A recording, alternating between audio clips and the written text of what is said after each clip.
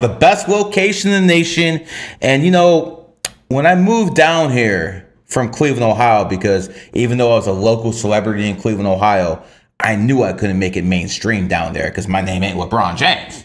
Your name's LeBron James, you can make it mainstream in Cleveland. I could not. So when I moved down here, I knew my life would change. I knew I'd get 1 billion views, probably more by the end of the year, but I knew my life would change because, you know, Djehuty, I used to hang out with billionaires and politicians. I'd go out with these people. My kids play with their kids, go out to dinner. Here, I'm hanging out with degenerates and influencers. So the funny thing is, my friend, the funny thing is, I'm making way more money. You said it. It's crazy. You go from hanging with billionaires in Ohio to hanging around with influencers and degenerates. And when I mean degenerates, I am talking about fucking generates. Okay? But yet you're making more money. That doesn't say anything about me. That says a lot about the fucking society we fucking live in. And by the way, we are in the free state of fucking Florida. And now the hell that I said that, let me introduce today's guest because, you know, most of the times I'm interviewing people in 2023 and it's basically off clout. All right. This ain't that. Okay. This is a straight up intellectual, someone who knows the law and holistic medicine the same way I know fucking numerology. Having said that, Djehuty, introduce yourself. Greetings of peace, everyone. Djehuty Maatra, lifemasteryforum.com, and various herbal businesses in the house. My man G-Man. My man is born in the year of the dog. He's a Taurus because he definitely reminds me he's a Taurus all the time. By his mannerizations, by the way he talks, by the way he thinks. But what you give me faith in, Djehuty, is, you know, I consider a lot of nine life paths pieces of garbage. You, my friend, you're the complete opposite. You are essentially what all 9 life paths think they are. You know what I'm saying? Because let's face it, I got an ego, you got an ego. Ain't nothing wrong with it, right? Nothing wrong with ego. But you know what? It comes down to this. Can you justify your ego? Yeah, okay? I've basically influenced millions upon millions of people to basically accept numerology. It's as close to being mainstream as it ever has been in any time in world history, at least modern day world history. So I am the god. I'm not Pythagorean, but I'm the godfather because most people learned it based off what I did. This man right here, the feds went after him. This man right here, who other people got shut down. Not him. He's still doing what he's doing. So, Djehuty, let's start like this. Yes, sir. Let's get into it. You have a very interesting life. We're going to be here for a while. And I want you to start off by saying, how the fuck did you beat the feds?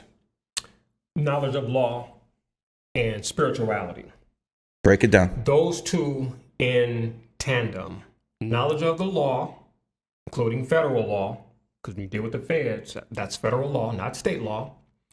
And then spirituality, being spiritual.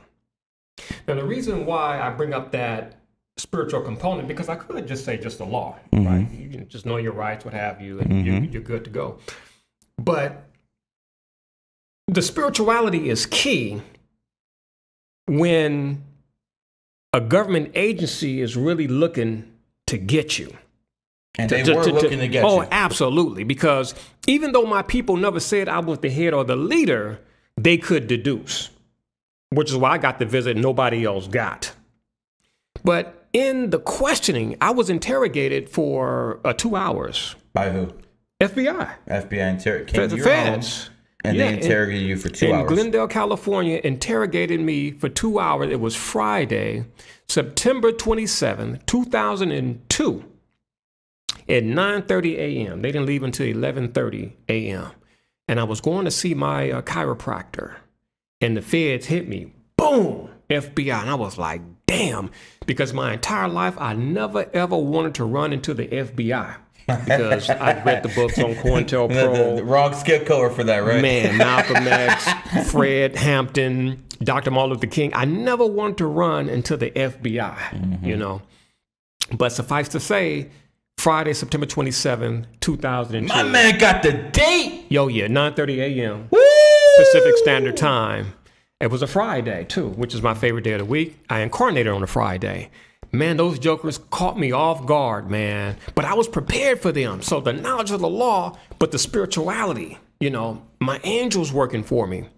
Because the questions, they were asking me setup questions. Like they did Malcolm X. All they need is a setup question, and you hang yourself. They use your questions, the answers to them. I'm sorry, they use your answers to their questions against you. And they tried to do that to me, but I was too smooth for them. So when it first started, first there were two agents. One was in a suit, and the other one was in military gear. Oh, that's psychological right there. Yeah, so I said, that's pretty strange, you know. But they said they wanted to take notes. I said, nah, because we'll end up with different notes. So I said, I got an idea. I'll go up and get my little mini tape recorder, and I'll record us. And when I'm done, I'll immediately make you guys a copy. That way we have the same thing. Man, those jokers, and they kept doing this the whole 2 hours, right? They just kept looking at each other like this motherfucker right here. We've never encountered a dude like that. And so in trying to set me up, I was dishing it right back to them. And so they said, you know what? Forget it. Nobody take notes. We'll just, you know, ask questions. You give us answers. And man, they were asking me how I felt about 9/11, planes being blown up, terrorism. But I'll tell you the key thing, though. They said, Mr. Mara, what are you going to do with your knowledge? And to this day, I still think about that question, man. So what are you going to do with your knowledge? So let's go back. After interviewing you for 2 hours. 2 hour interrogation, after interrogating you in your own home. 2 hours. One in military gear, one in FBI gear. After they're trying to manipulate you, they're trying to use psychological tactics against you. None of that works. Nothing. It didn't work. At the very end, the only thing they're interested in, what are you going to do with that knowledge? Yeah, and that right there, like that was it. I had always been like a studier, if you will, ever since I, you know, got into personal research, personal studies, January 1990. But man, I turned it up a notch after that visit there, man, based on that question. What are you going to do with your knowledge? And I was like, there it is. Now, I'd always heard knowledge is power, but it is the acquisition of knowledge and the application of knowledge that is the key. Knowledge is not power. I see. So just knowing is not enough. You have to actually apply that stuff. I'll say it again.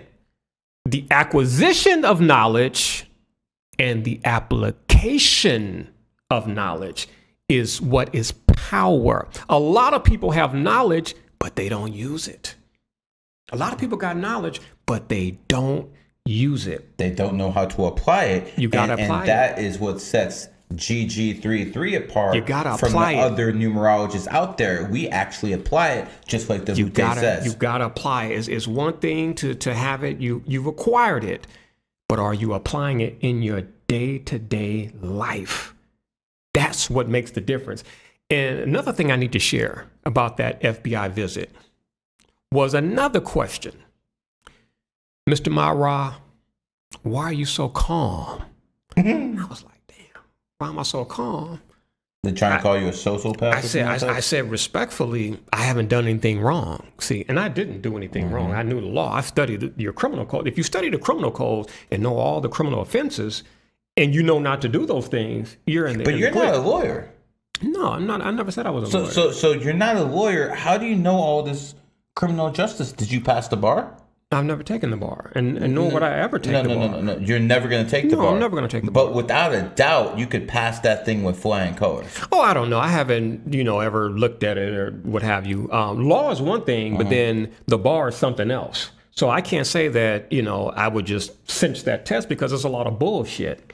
Gotcha. Yeah, they got all type of quizzes and shit like that you're not going to use in a court of law. I'm helping my daughter right now, right, in an employment case, suing her employer. And she, went to school, right? Now, school is one thing, right? Theory. But being in court, application is something else. It goes right back to knowledge and then the application of knowledge. So the things that they're teaching these students in school, let's take law school, for example.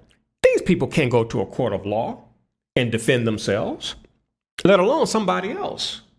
Theory and application. See, so I've never dealt with their theories. I've only dealt with the application based upon my own independent studies. And an astro student of Bruce Lee, that's what sealed it for me. Meeting Bruce Lee several times in the astral realm and coming back to the 3D state with the answers, because there was a time I was blocked, like, damn, I can't get this thing, this civil, this criminal. And one visit, I came back and it just clicked. Civil, contract or obligation, criminal, injury to person and or property. I mean, it's that simple. It was simplified for me. How long did it take you to learn this stuff? Let's see, 2001. I would say about 2 years, man, because wait, you started studying this in 2001? I started studying law officially in 2001. The information came to me in 2000, but I wasn't ready for it. You know what's crazy? I wasn't ready for it. That's when I started studying numerology. Really? 2001. Oh, wow. I believe 2001 is when the age of Aquarius hit. So the people who were like, already spinning on that vibrational level, it hit them right away. These other plebs are just catching up now. Yeah. That makes sense. Because it came to me, I was like, man, get this stuff away from me, throwing it in the trash. I was an angry black man back then. I don't need no goddamn Constitution. I wipe my butt with it, man. And then it just clicked. I was like, damn, where's that Constitution at, man? I was looking for it, man. I called the Cato Institute and got another one. It actually came right on time, man. And that second time, it was a wrap. I was like Bruce Lee in a court of law, man. So it didn't matter what it was. I could master it, man. Have you ever lost a court case? Yeah, you lose court cases. I've done a lot of court cases for like a lot of people, and I've done them for myself. What about the ones where they're going after you? Oh, no, I'm here. I won all those. That's all the ones that matter, brother. Well, just for the people watching, I don't want people to think that you just get in there and be 100, because law is like Las Vegas. It's like boxing. You know how Marvin Hagler said the refs robbed him against Sugar Ray Leonard? That's court, bro. I mean, I've lost cases that I knew I won. See, it was, well, you trying to do this sovereignty stuff, you're pro-per, whatever, we're going to teach you a lesson. It wasn't even about justice. We're going to teach you a lesson. So, in all due honesty, I lost cases that I should have won, but it was political. Of course. It was political, so even with that. The feds have a 96% conviction rate. That's really across the board. 6% The states, too. You beat them. Absolutely. Number one, the righteousness, man. Living righteous, knowing the laws. You see, man, I should be an avid LA Lakers fan, right? But then it clicked, like that scene in the movie Bronx Tale with Robert De Niro. Yeah. He was like, what are the Yankees doing for you? Yeah. It was the same thing, like, that for me with the Lakers, man. What is James Worthy doing for me? What is Magic Johnson doing for me? What is Kareem Abdul-Jabbar doing for me? What have they ever done for me? Nothing. And so it clicked, man. So in 1990, man, I started hitting the books like crazy, man. And suffice to say, it changed my life. Knowledge is where it is at. Money, women, fashion, travel. I don't care what it is, man.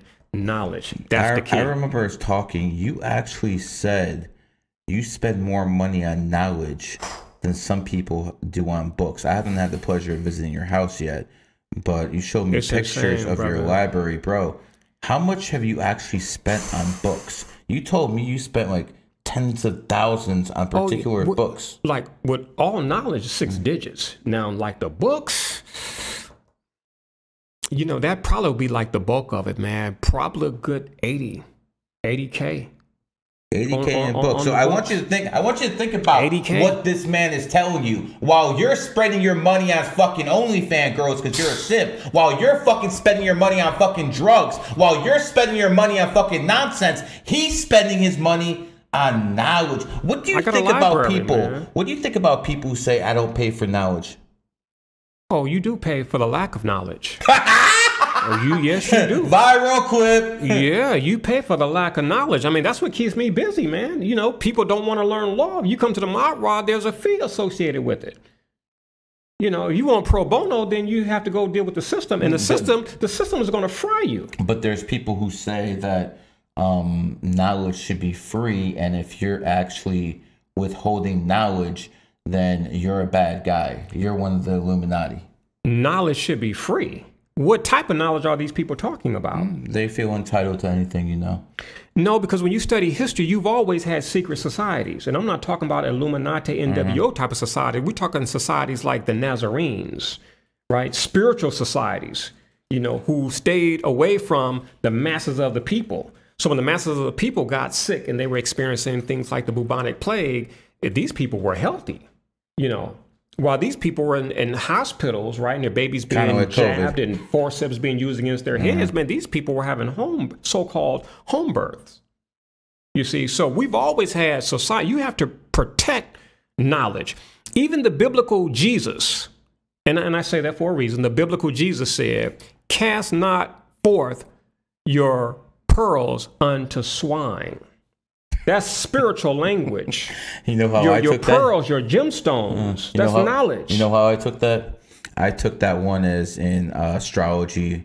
The snake is the one with the wisdom, and the enemy's sign is the pig. So the snake should never show pearls of wisdom to the fucking swine. That's an aspect. Yeah, that's the way I've always took that. Yeah, because see, when you hear, you have to go into the Bible, whether you believe in it or not. When something in the Bible I do believe in. The Bible is not a book you take literally. But the point I want to make right quick is the serpent is associated with wisdom. Be ye wise as serpents, gentle or humble as doves. But the snake comes first. The wisdom comes first. Be wise first and foremost, but then be humble. That's a form of wisdom. Now, biblically speaking, wisdom means the ability to live life skillfully. So even though I knew I could crush attorneys and I knew things that judges didn't know, I had to apply wisdom because that sapsucker in the black robe was in a position higher than me or more superior than me in that particular venue. So I have to show wisdom and play stupid, right? Sheep amongst wolves. When you're in a courthouse, you're the sheep. I happen to be a black sheep. We have white sheep, black sheep. No, seriously, because the black sheep are those who, they tread their own way. And no, when you study history, the white sheep is, when we talk about the sheeple, those are white sheep, because when you study the white sheep, those are the ones who are led to the slaughterhouse, right, by the shepherd. But most people don't even know that there's something called a black sheep. And when you study the black sheep in nature, they're never in that crowd. They go their own way. So we've heard of black sheep of the family. That's all we've ever heard of as some type of metaphorical statement. But it's really real. It's really real. So I consider myself the black sheep of the family, the black sheep of the matrix. I go my own way. It's been like that since day one. Brother, when did you become a millionaire? Man, I forgot. We were supposed to talk about that earlier. We'll get into it. No, just certain things. We were outside on the patio, which is nice too, people. Y'all got to see this bare spot here. But we were talking about certain things about the past. And so when it comes to that whole money thing, yeah, there were some issues dealing with that there, which is why you don't hear me talk about that, because I learned my lesson the hard way. Gotcha. But to answer my man's question, I'm going to say 2008 and leave it at that. Outstanding, man. The point I'm trying to make is you're a man of means. You're a man who can basically have anything he wants at this point, correct? Oh, yeah, absolutely. Okay. Absolutely. Everything I have in life now, I want it. The point is, when people are in your position, that gives people respect, because no matter what they believe, almost everyone respects that bag. That's universal. That's universal. Absolutely. Because when you have that bag, it basically meant that you know how to get past this fucking mousetrap. Absolutely. Absolutely. That's real talk right there, you know. And back in 2008, which is when my life changed, which is so crazy because when you go back to 2008, Great Recession. Yeah. You know, I had always read about, certain men making their bag, during recessions and depressions. Mm-hmm. People were catching hell. I'm like, man, how does that happen? Read it, heard it. I'm like, it doesn't make, any sense to me. And then it happened to me in 2008. I was like, wow. Got that phone call like, yo, man, check the account, check your documents, what have you. And I'm like, wow, it just like came out of the blue. But let me say this. Did you feel like you finally made it? I'm going to be honest with you. Spiritually, I did, because I was just doing me, which was formulating the herbs, dropping knowledge, helping people. Like I have what we call the psychic income, the psychic bag, the joy, the elation, the happiness, and all of those things that came from me being free, first and foremost. I was free. I wasn't working a 9 to 5. I wasn't W-4 anymore. So I was free to do me. So I was on top of the world. So this is why the scripture says, seek ye first the kingdom of God, which most people don't know what that is and where it's located. But seek ye first the kingdom of God, and all things, I include the matrix, all things of the matrix shall be added unto you. I didn't have to go get these things. They came to me. And that came, you manifested them. Absolutely, following my heart, which is the kingdom of God. That's what's in here. For me, the kingdom of God it's incidental to the individual. It's different. It's not a singular place. It differs person to person. So the kingdom of God for me is what I believed in, is what gave me joy, and what has led to my manifestation. What do you say to people who say you're full of shit, manifestation ain't real, you just outworked everybody else? What I would simply say that your perception of me is not my reality, and I leave it at that. What if they say your perception isn't reality either? You can't speak for me. You're not my representation. You're not my representative. I've never hired anybody to represent me. So you can't speak for me, right? What does your representative do for you? They speak on your behalf, right? Mm-hmm. I don't have any representatives. So nobody can speak on my behalf. Your opinion of me is not my reality. Your perception of me is not my reality. So if a lot of people have the same perception, isn't perception then reality? For those people, yes, it is. I create my reality from my thoughts. See, nobody controls my thoughts. People don't give me my thoughts. I'm in control of my thoughts. The only thing that I can get from people are the building blocks in which to form my own thoughts. You say you control your thoughts. Was there a time you believe you did not control your thoughts? Of course I did. I grew up in the Matrix. As a young boy, a teenager.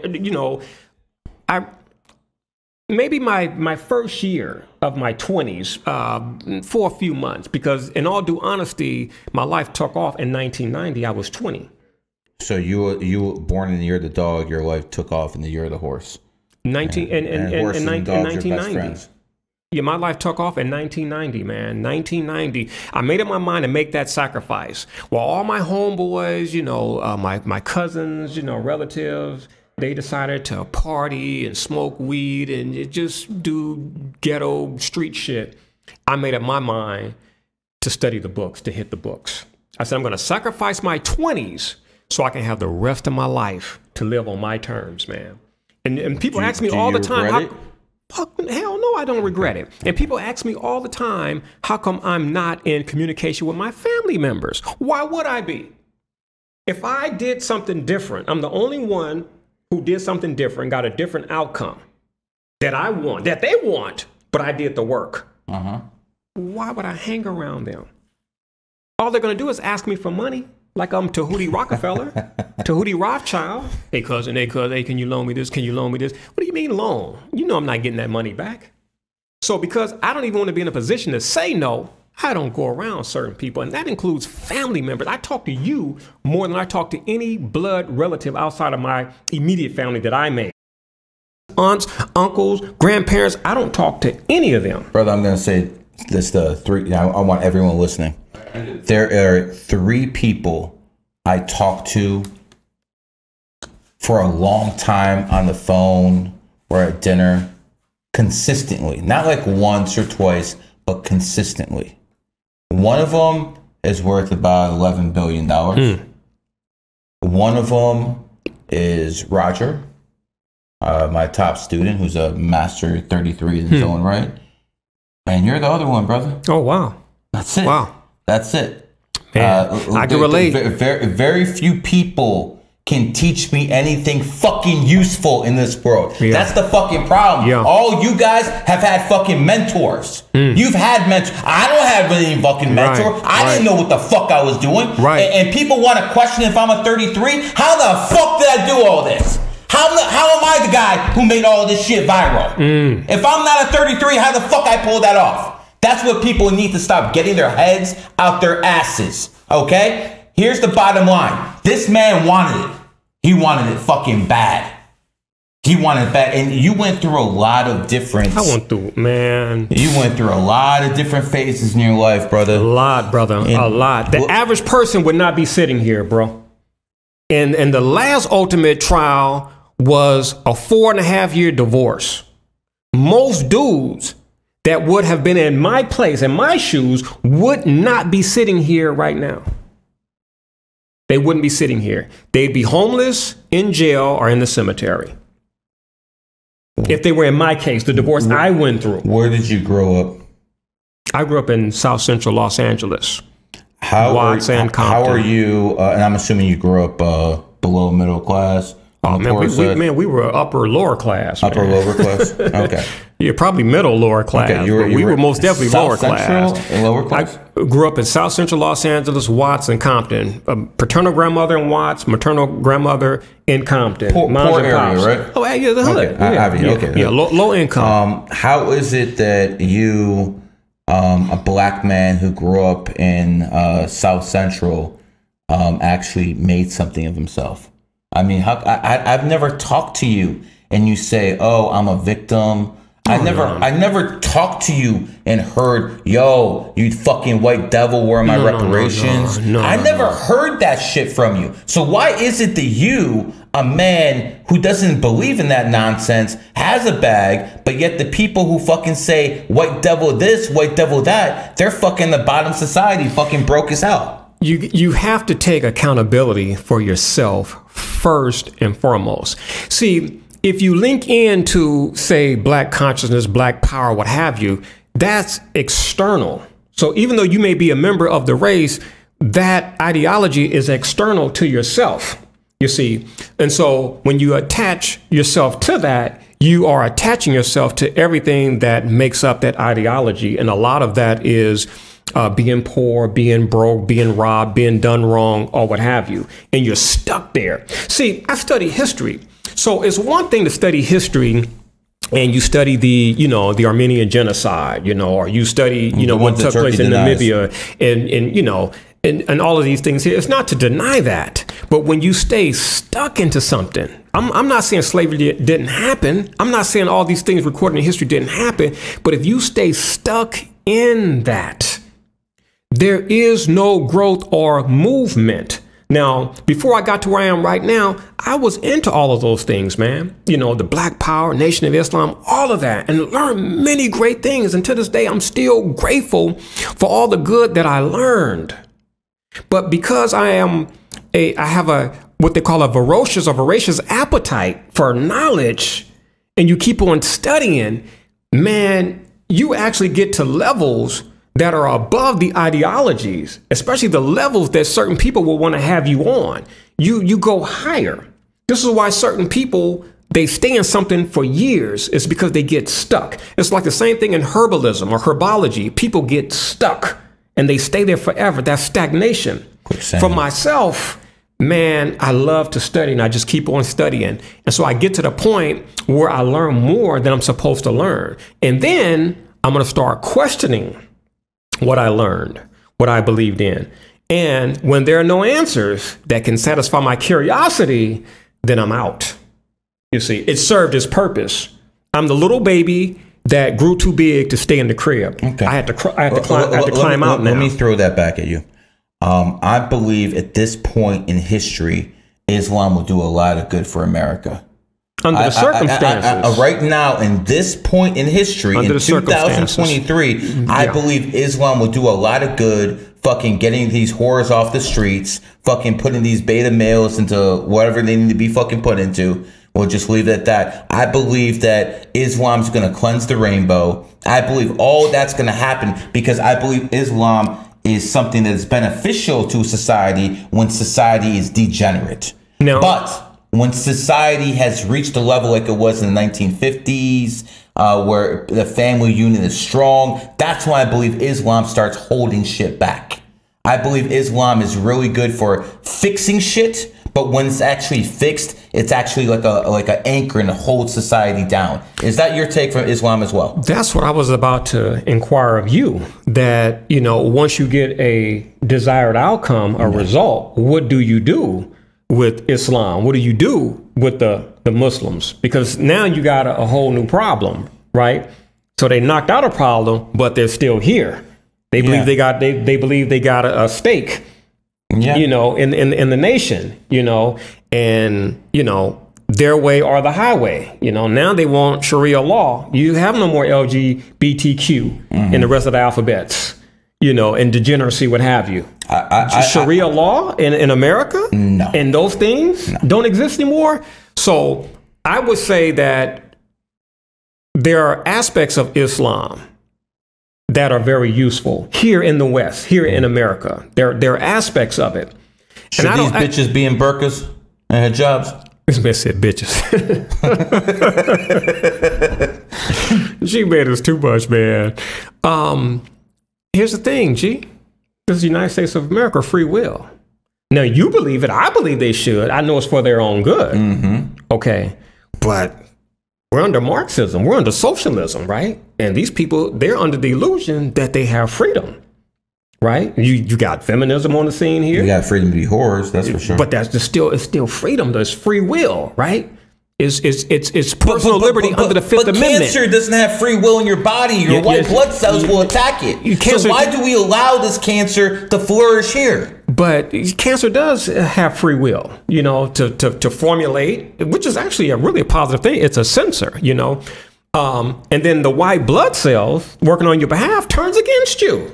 It just gets tired and turns against you. Then you got more white blood cells than you have red blood cells. Not good. You see? So it's not good. You see? So when it comes to people, you know, the American citizens, it is dangerous to give these people free will when they don't even have willpower.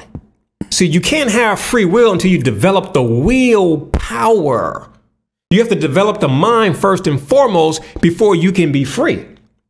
You see, like I tell people when we deal with Uranus or Uranus, which deals with liberation, right? No restraints, no constriction. Well, before we can deal with that planet, we got to deal with Saturn. Correct. Saturn comes first, right? Restriction. It deals with restriction. It deals with discipline, reprimand. Saturn, a lot of people look at it as a malevolent planet. I see it as a benevolent planet because discipline is the key. Discipline is the key.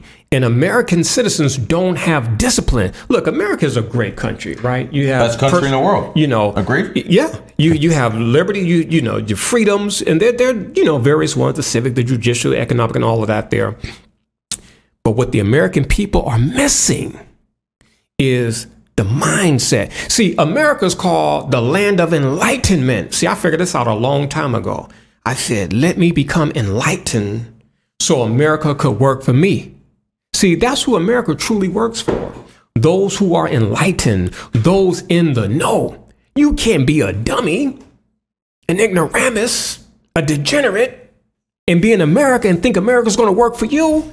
Those are the people working 2 and 3 and 4 jobs. That's what I thought before I moved to Miami. A lot of degenerates down here got a bag. Man, but see, there's a difference though. There's a difference. But overall, you know, most people are striving to be religious people and good or what have you. And they're the ones who are playing the game, playing by the rules. And those are the ones who are being shafted. Now, there's an aspect of the matrix that allowed degenerates to get money. But we have to look at those degenerates who have money and see what's going to happen to the degenerates. They will use the money to sabotage themselves, to hurt themselves. Drugs. Do you know how many people? Women. Do you know how many people compromise their health in pursuit of wealth? And then once they get the wealth, they have to sabotage that to get back at health. Quite a few. They sacrifice their health to get to wealth. Once they get the wealth, they got to spend it to get back to health. And this is why you got people traveling all over the world to knock out cancers. I'm going to go to Germany. I'm going to go to Switzerland. I'm going to go to Sweden. Spending hundreds of thousands of dollars. Stevie Wonder did that for his wife, his ex-wife, Sylvia Wright. Traveling all over the globe to help her out. All that money. And it's spent on health through the wrong modality. Knowledge is power, because if you got a lot of money, you'll end up like Steve Jobs, right? Cancer took him out. Well, the treatment took him out. So what good is your money? That's because he didn't go to you. Well, if he went to you, he'd still be alive. A lot of people, had they come to, but see, I'm very controversial, underground, what have you. A lot of people would be alive if they came to me and actually did what I told them to do. See, it's one thing to go to a person. You go to it like a Dr. Sebi or Djehuty Madra, and you hear good words, but then you don't apply it. Now, the people who apply it, you know, they get benefits. Those who don't, they're no longer on the scene. Let's talk about your health. You ever sick? Man, I was the sickliest person growing up. As a matter of fact, I was so sick coming up, I thought I would die in my childhood. My cousins would be out playing dodgeball, what have you, and I'd be on the couch sick because I swallowed some Pop Rocks and I thought I would die, what have you, and I'm coughing and eyes watering. I'm like, damn, you know, I'm going to go out, I'm going to die. That was always with me as a little boy. But then it turns out, being that black sheep again, man, I was the only person in my family to get into health. And that too changed my life. I was a little boy taking BC powder. I used to be a BC powder junkie. That's powdered aspirin, because of all the headaches. And there's an astrological implication to that, but I didn't know about because my family grew up as Christians. So they didn't want to deal with numerology and astrology and palmistry and psychiatry and that's those all things. Devil shit, right? Yeah, that's what, you know, we grew up as Baptists, so you know we heard that, especially from my very religiously devout grandmother, Willie Mae Maxwell. Jehovah's Witness. No, I went to school with you know, some of them. Those are the crazy ones. Them gone, man, gone. But being that black sheep, I was the only one that went up against my beloved maternal grandmother, who used to control the whole family. Boy, the devil gonna get you. Boy, if you don't go buy me a 7-Up, the devil gonna get you. Really? Yo, yeah, that's how my grandmother was. If you don't buy her a 7-Up, the devil... Boy, go buy me a 7-Up. I'm like, Grandma, I don't want to go. Boy, if you don't go buy me a 7-Up, the devil gonna get you. And it was just the devil, the devil, the devil. I said, why is She's like the government putting the fear in people. I said, why is a woman so into Jesus Christ and Christianity talking about the devil so much? I'm like, how the hell you know? Do you talk to the devil? How you know the devil gonna get me? And so at a young age, man, it clicked. I was in elementary school, 6th grade. And I went to my grandmother's house and she tried to pull that whole, the devil gonna get you nonsense. Mm-hmm. And I told her, I said, no, he ain't, Grandma. She said, boy, what you mean? I said, the devil's not gonna get me. She said, boy, how you know? I said, because I'm friends with the devil. Her power was gone just like that. Boy, Bonnie, you got your hands full with this one right here. I was free that day. It could no longer work on Djehuty Madra as a little boy. How old were you? I was 12. I was 6th grade, so I was 12. I was 11 or 12. So you knew that program was bullshit, 12 years old. While these people are 20, 30, 40, 50, even 60 years old watching, and they still believe the Matrix programming. Oh, of course you got out of it at 12 years old. So let's see. You got out of the programming in your dog year, and you are a dog. What do you know? Man, I'm telling you, man, like it's mathematical. Like it adds up. You know, it makes sense. Yes. I look back at my life and it adds up. It makes sense. And that's why I feel the way that I feel right now in this moment. When we were in Las Vegas and you were like, hey, man, what do you want to do? I said, man, let's walk. Remember that? Straight up. I told this man, listen, you're in Vegas. Anything you want to do on me. You want to go to a 5-star restaurant. You want to go anywhere. Let's go. This man said, let's go for a walk. I said, let's walk, G. Let's bask. I said, let's bask in this moment. Why? Because we are free. What was going on that day? What was going downstairs? There was a lot of people. What was going on? Some convention. It was a convention. And I said, Gary, I said, we used to be those people. Remember I said that? Yes, I said, that used to be us. We used to be those plebs. That used to be us. I said, brother, we're free.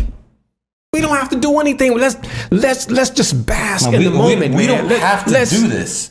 We don't have to do this. We do this because we choose to do this. No one's putting a gun in anyone's head. Absolutely. No one, because this is actually what free will is.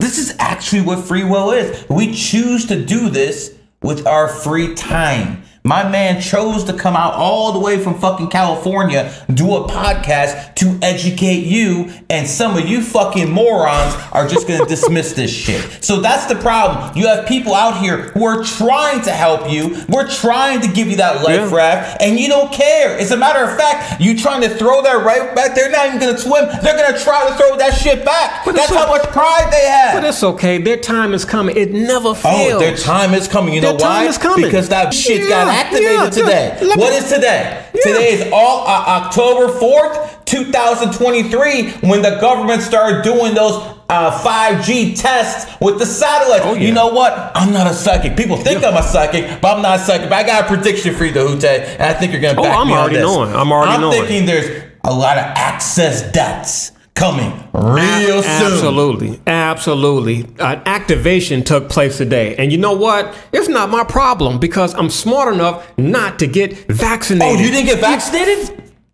Hell no. But the government said get vaccinated. You don't trust the government? But no, I do trust the government because the government told me in Title 42, United States Code, Section 300 AA-22B1, that all have unavoidable adverse effects. That's what the government tells you. 42 USC 300 AA-22B1.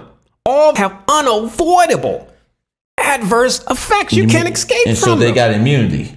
Oh, the vaccine companies, they got immunity for all this shit. Yeah, but what the government is telling you, hey, listen, these things called vaccines, they're going to fuck you up. Okay, there's nothing we can do about it. Okay, and we're reciting what the vaccine companies, the manufacturers have said. Like Robert Kennedy Jr. said, the vaccine companies themselves have said, if we could make a safe, we would, but we can't. Do you understand? We can't. So the government in 42 USC 300 clearly states that these things have unavoidable adverse effects. Now, we don't know like which one, but there are plenty.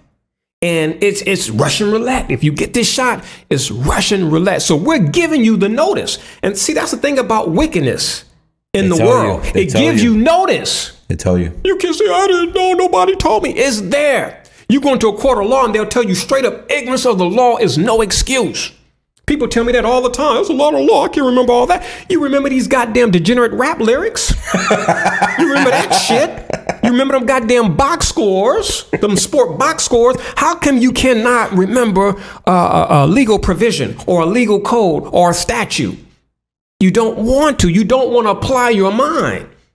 You see? And so these are the people who end up as cannon fodder because they don't want to apply their mind, man. When we talked about the FBI, and I told you the two things, knowledge of the law and spirituality. We're not talking about the spirituality now. We're talking about the knowledge of the law. These people will tell you ignorance of the law is no excuse. G-Man, how many laws do you think are in existence in the United States? Millions. Man, there are 70 million statutes on the books. Now, guess what? According to the government, you and I, us, everybody, we have to know all 70 million statutes. These motherfuckers don't even know where they fucking take our tax dollars. And they want you to fucking know that shit. 70 million fucking... Look, I'm in Florida, right? And if anything jump off criminally, the state of Florida is going to presume that I know the law. And if I don't, they're going to tell me ignorance of Florida law is no excuse. We don't give a damn that you just got in last night. You got to know this damn law.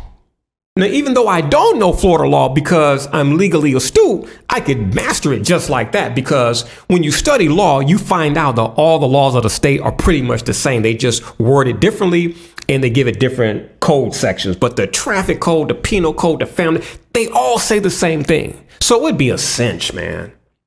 It would be a cinch.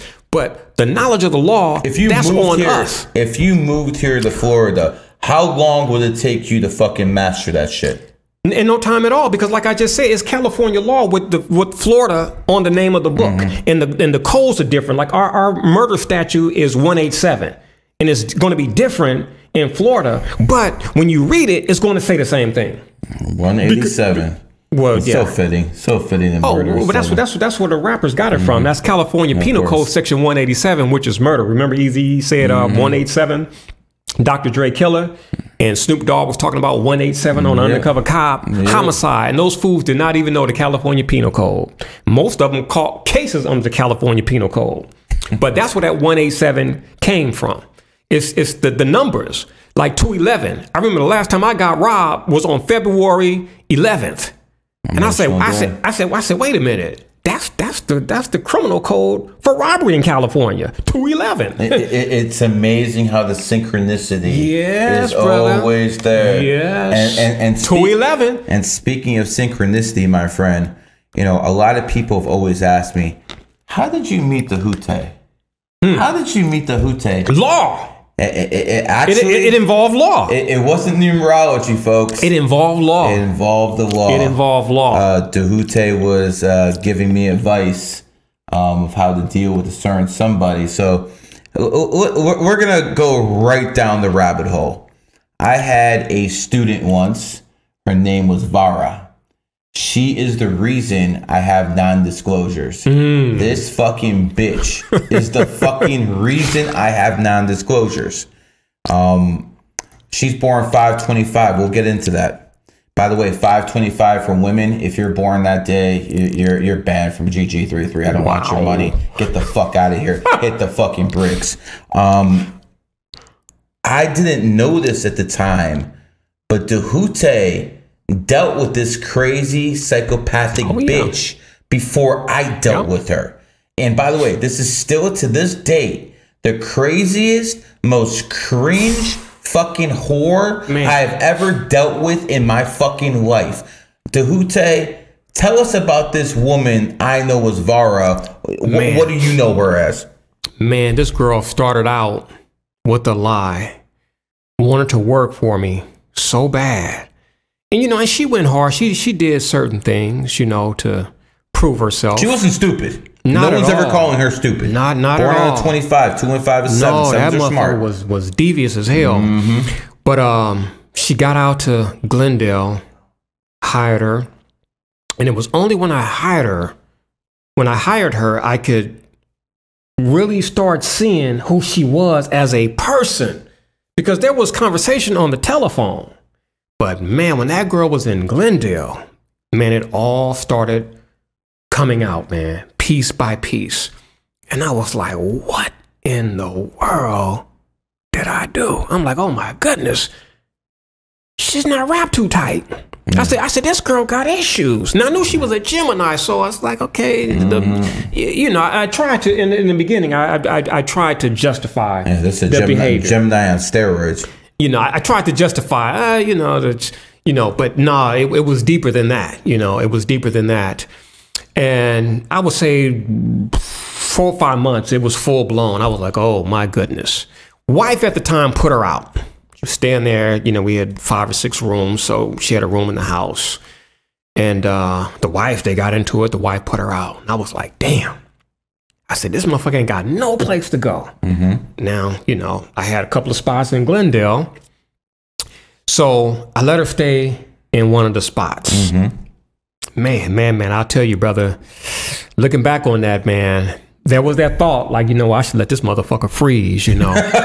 But you would have been better off, brother. Man, as a matter of fact, brother, I'm not gonna lie, I would have. If you did, maybe she never would have came to my life. Maybe. So again, this shows you something. Maybe. Put the motherfucker out of his misery. Maybe. Put that fucking knee on the fucking neck and get it over with. Because if you don't, that person might go out there and commit the same fucking tragedy to someone else. Yeah. I'm like, damn, boy, I remember that day, boy. I'll never forget it. But anyway, you know, I was like, damn, okay, it's cold, what have you. I'm justifying this shit here, man. So I let her stay in my spot, my sacred spot, man. Books, DVDs, I mean, just everything, like a little mini library for 1 week. But I'm talking to her father. I'm like, look, she got to go. She can't stay here. Like, this don't look good. I'm a married man, you know, young female. And I'm not going to lie to you. Like, in the back of my mind, I'm like, how do I know what this motherfucker's going to do, right? You know, rape, sexual abuse, what have you. I'm not going to lie. But that thought was there. Me too. Yeah, it was there, brother. You know, so I called her father. I said, hey, look, man, your daughter is out here and she has no place to go. You know, where's she at right now? Well, she's here. But she can only stay here for like 1 week and then she got to go. I'm not about to F up my domestic situation because of your, I'm not about to do that. And he was like, all right, man, thank you. You know, he tried to get 2 weeks. I'm like, no, sir, like 7 days. And so we were talking, you know, every other day about what we had to do for Veronica, because by then I knew, hey, that girl was crazy, man, straight psycho. And her father told me. Her father, I was just telling you out there on the balcony. I said, brother, I regret that I did not make a copy on my printer of this document that the father showed me, stating that the girl had at least 8. It was 8 of those bad boys. She was clinically 8 mental illnesses. She was clinically diagnosed with 8 mental diseases or disorders, whatever you want to call it. 8 of those bad boys. I was like, my goodness. I said, God damn, what was I dealing with? And so our last resort was going to be, because she was crazy and the father knew it, we would have to call the police and they would take her to like a psych ward. And as I'm listening to this, I'm like, man, I've really done it to myself this time, man. You being nice, not vetting people, giving people the benefit of the doubt. I wasn't doing the aura photography and the astrology. And I'm not going to lie to you. Back then, I didn't do my due diligence. See, that's why you got the non-disclosure right now, you see? So if I was still doing things I was doing 10 years ago, it'd be the same way because of this person. Because of this person. And man, when that girl left, man, I had a conversation with the angels, man. I was so grateful. I said I would never, ever do that again, man, because that was very, very risky. I know people who got hemmed up dealing with that girl who called criminal cases. As a matter of fact, when we met, your case was criminal. She tried. You see, she failed. I didn't have a case. This fucking bitch who I fucking threw out fucking started a criminal fucking case on me. I had to go to fucking Massachusetts. That's how we met. Yeah, that's how we met. That's how Gary and I hooked up. I had to go to fucking Massachusetts. I'm talking to my man over here on the phone. He didn't know me by Gary's numbers guy back then. No, I didn't know anything, We're just talking man. about this fucking bitch. And I knew her, so. Let me ask you this, Djehuty. How much of the fact that this bitch was fucked up in the head do you attribute to the fact that her mother was a whore? Oh, the father told, look, man, okay, the people don't know who she is. You calling her Vari. Look, the father told me that the mother was crazy than a motherfucker and was a whore, was promiscuous. She was basically a prostitute. She was a prostitute. He told me, and I said, dude, you're supposed to be a member of the Black Panther Party. I said, why'd you do it? He said, man, I just wanted a freaky good time. That's what he told me. So I said, why did you drop seed in her? He dropped seed in her 2 times. I said, why'd you do that? And he was like, you got me, man. He told me, he's like, you got me. He said, I shouldn't have done it. He said, because VZ's mother was crazy than a motherfucker. I will never forget that dude's word, man. The mother was crazy. The mother was a whore. Men, remember, it's not worth it. No, it's not. It's just not worth it. That one night stand, that 5, 10, 15, hell, 30 minutes if you're a G. It's not worth it, because if you fuck around with these whores, this is the end result. You have crazy ass people who come into this world, because don't let anyone tell you. Don't let anyone fucking tell you that if a fucking woman is not a fucking whore, if she's not fucking getting ran into, don't let anyone tell you that doesn't affect the kids. It does. With fucking health, with mental health, with physical health. A lot of times these women talk about, yo, my kid's autistic. Yo, my kid is this. Yo, my kid is that. I'm thinking in back in mind, you should have kept your fucking legs closed. Absolutely. Absolutely. I don't care what nobody say. It is definitive. Look, I don't advocate masturbation, but if you're dealing with a, what do you call her? We call her VZ. You call Vari. Vara. Man, let me tell you split something. personality. They have so many fucking different names. You're going to come out better doing shit, plug tuning a goddamn cantaloupe than messing around with something like that, because you will regret it. Like I told you out there, brother, on the patio, I know of 2 dudes who caught criminal cases. Now, I don't know if those dudes are still serving time or what, but when it was going down, it was criminal. And these brothers were young and they caught cases. This girl just throw cases like it ain't nothing. And people's lives are on the line, man. It's a joke to her. It's a joke to her. For you, I believe going to Massachusetts, you missed your child's first birthday. I missed one of my kids. Birthdays. I think you had when you were in Massachusetts. Yeah. I missed one of my kids' birthdays. I remember that because of that shit. I had to go to Massachusetts because this fucking whore made up some charges, and I'm sitting there in front of the judge. She doesn't even fucking show up. And I'm like, Judge, is there any accountability for this woman? Because she dragged me all the way out here. I missed my kid's freaking birthday. And there's no accountability to these bitches. There's absolutely none. And this is the whole point. Men, we hold all the power. We honestly hold all the power. How do you know this? Because when any country is occupied, it's 8 to 80. It's 8 to 80.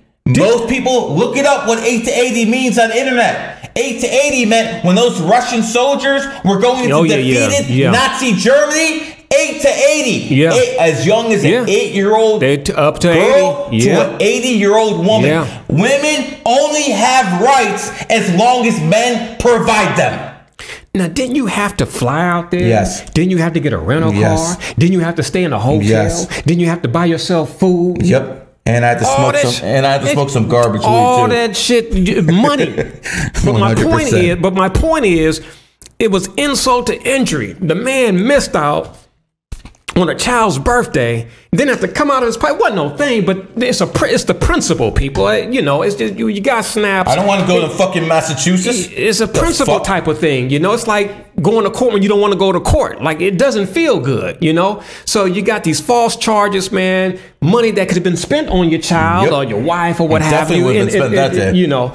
And so you have a system that allows what we are talking about today, and it's on purpose. That could take us into the field of family law. I just told you a few minutes ago about a 4.5-year divorce, and it was so much shit I went through because that system allowed a woman. That's why I said earlier, man, any other dude wouldn't be here, man, because my ex, she was good. I'm dealing with a brother right now. His ex is good. Man, the stuff that, man, I was hit with everything, man. Every single, man, when you live your life consciously and righteous, and you start hearing these things that you've only read about or saw in movies, and rape and child molestation and domestic violence, what is this here? Like, it really does something to you mentally. That's why a lot of dudes be messed up, man. They can't handle like divorce because the false charges, and then for a lot of them, they don't have the money to fight. And then if they have an attorney, the attorney is not 100% because it's a fraternity. They're working with the other lawyers and the judge as well too. It's a system. They don't care about you. If you think they do, read the book called The Respondent. And I think his name is Dale Ross or Dale Ellis. Read The Respondent. That book came out a few years ago. This dude was in Hollywood, big house, money. I mean, the number his wife and the mother-in-law did on him was something else. Almost drove this dude to commit suicide. Jump off a damn freeway in Los Angeles. That's how bad it was, And this dude, man, he was in a better space than myself, man. He had the connections, man. I know, Alec, what's his name? Baldwin is not in people's good graces today. But, I mean, this dude knew, Johnny Depp, Alec Baldwin, producers, Fat Crib, used to be a millionaire before this thing happened to him, living the life. And it was all snatched from him. Now, this took place before my divorce. I didn't come up in life until like 2008. Well, in early 2000s, he was balling. Yeah, he was balling when I was just figuring things out. In struggle mode days, And it's like, I look at myself where I am today compared to that dude, and I'm like, damn, I came out better than that dude. Why? The knowledge. I did my own case. I was pro per. That dude had an attorney and he got screwed. The biggest mistake you can make is thinking that an attorney is always going to bail you out or help you. He's spitting game. That's the biggest mistake that you can make. You know, when people ask me, why am I not afraid of going up against attorneys? It's because it boils down to the law. In my divorce, I had to tell the guardian ad litem, and yes, we had a guardian ad litem. My shit, it was just so foul. They ended up throwing in an attorney for my sons. But like I told that dude, his name was Jacobson. I said, sir, it's not about the judge. It's about the law. Mr. Mara, you might want to just, you know, kind of smile and suck it up and do this because she has a lot of power and there's things she can do. I was like, no, she can't. And he looked at me. I said, she's not the law. She's a judge.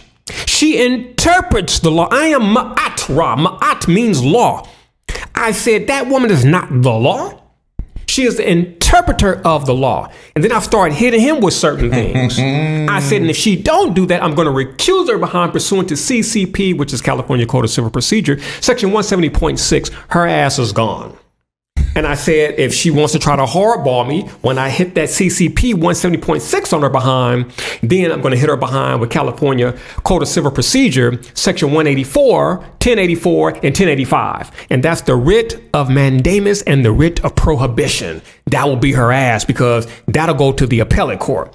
And then also quoted, in California, we don't have the canon, we have the Code of Judicial Ethics. I said, I'm gonna hit her ass with 3B2 of the California Code of Judicial Ethics. Man, it was just a list of things, man, that I spat. Let the painter paint. You know, I always say that saying, let the painter paint. This man is showing you he's got that shit to memorize. I'm like, dude, I'm like CCP section 170.6, man. I'm like CCP 1084, 1085. I'm going down the list like this is real stuff. It's there. And in the language, it says shall. I'm like, sir, with all due respect, shall is mandatory. May is permissive. In law, may is permissive. You may file such and such. Shall is mandatory. You shall file it.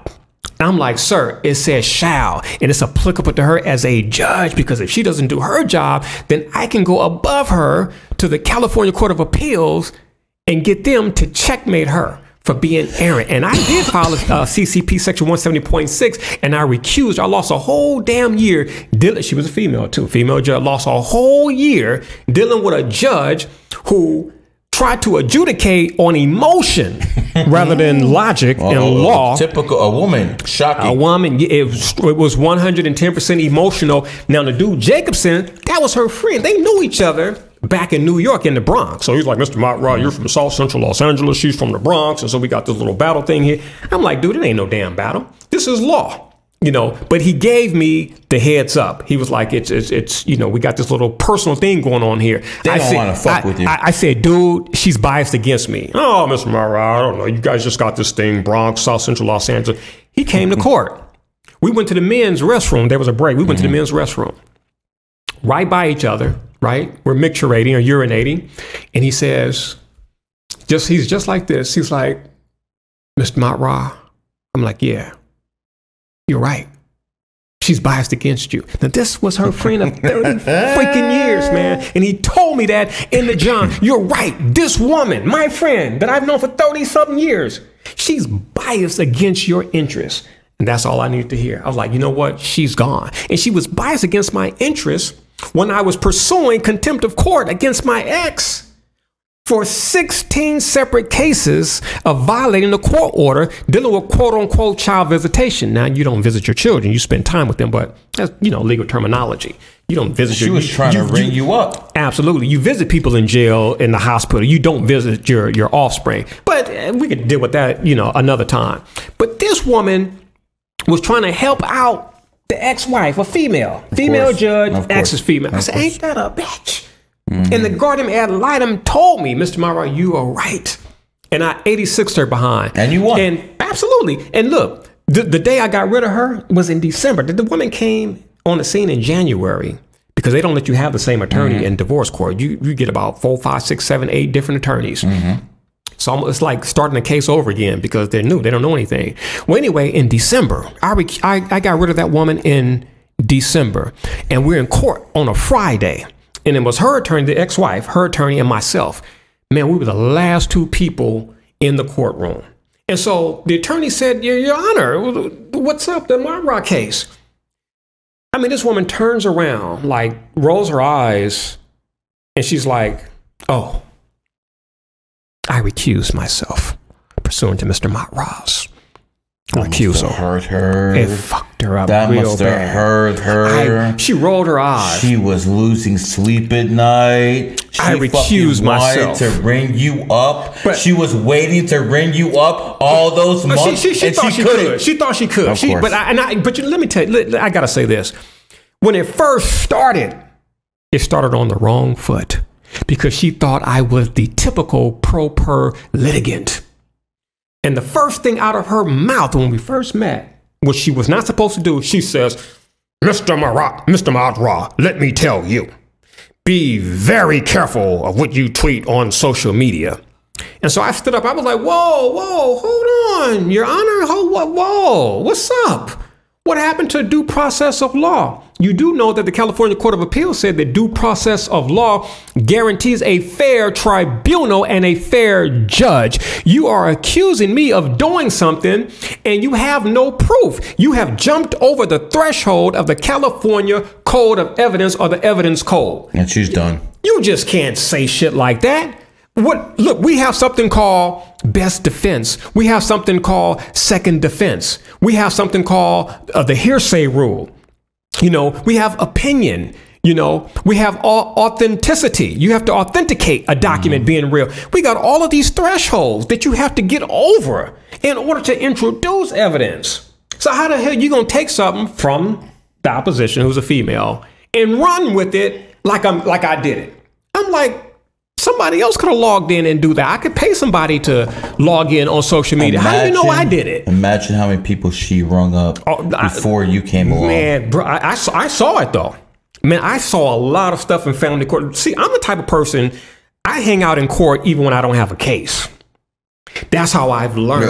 Like a fan with popcorn and shit like that. I go in that motherfucker, sit right behind the bar and I watch. I listen to how they talk, how they walk, what have you. And then when it's my day, I have a briefcase. I'm in a nice suit. Look here, man. I've had attorneys ask me, who was I representing? And I'm like, I'm pro-per. I'm not even a lawyer. You know, I'm just pro-per. I have the briefcase, the suit, what have you. You don't know the difference. You don't know who's the attorney, who's the pro-per. Because I play the game and I play it to win.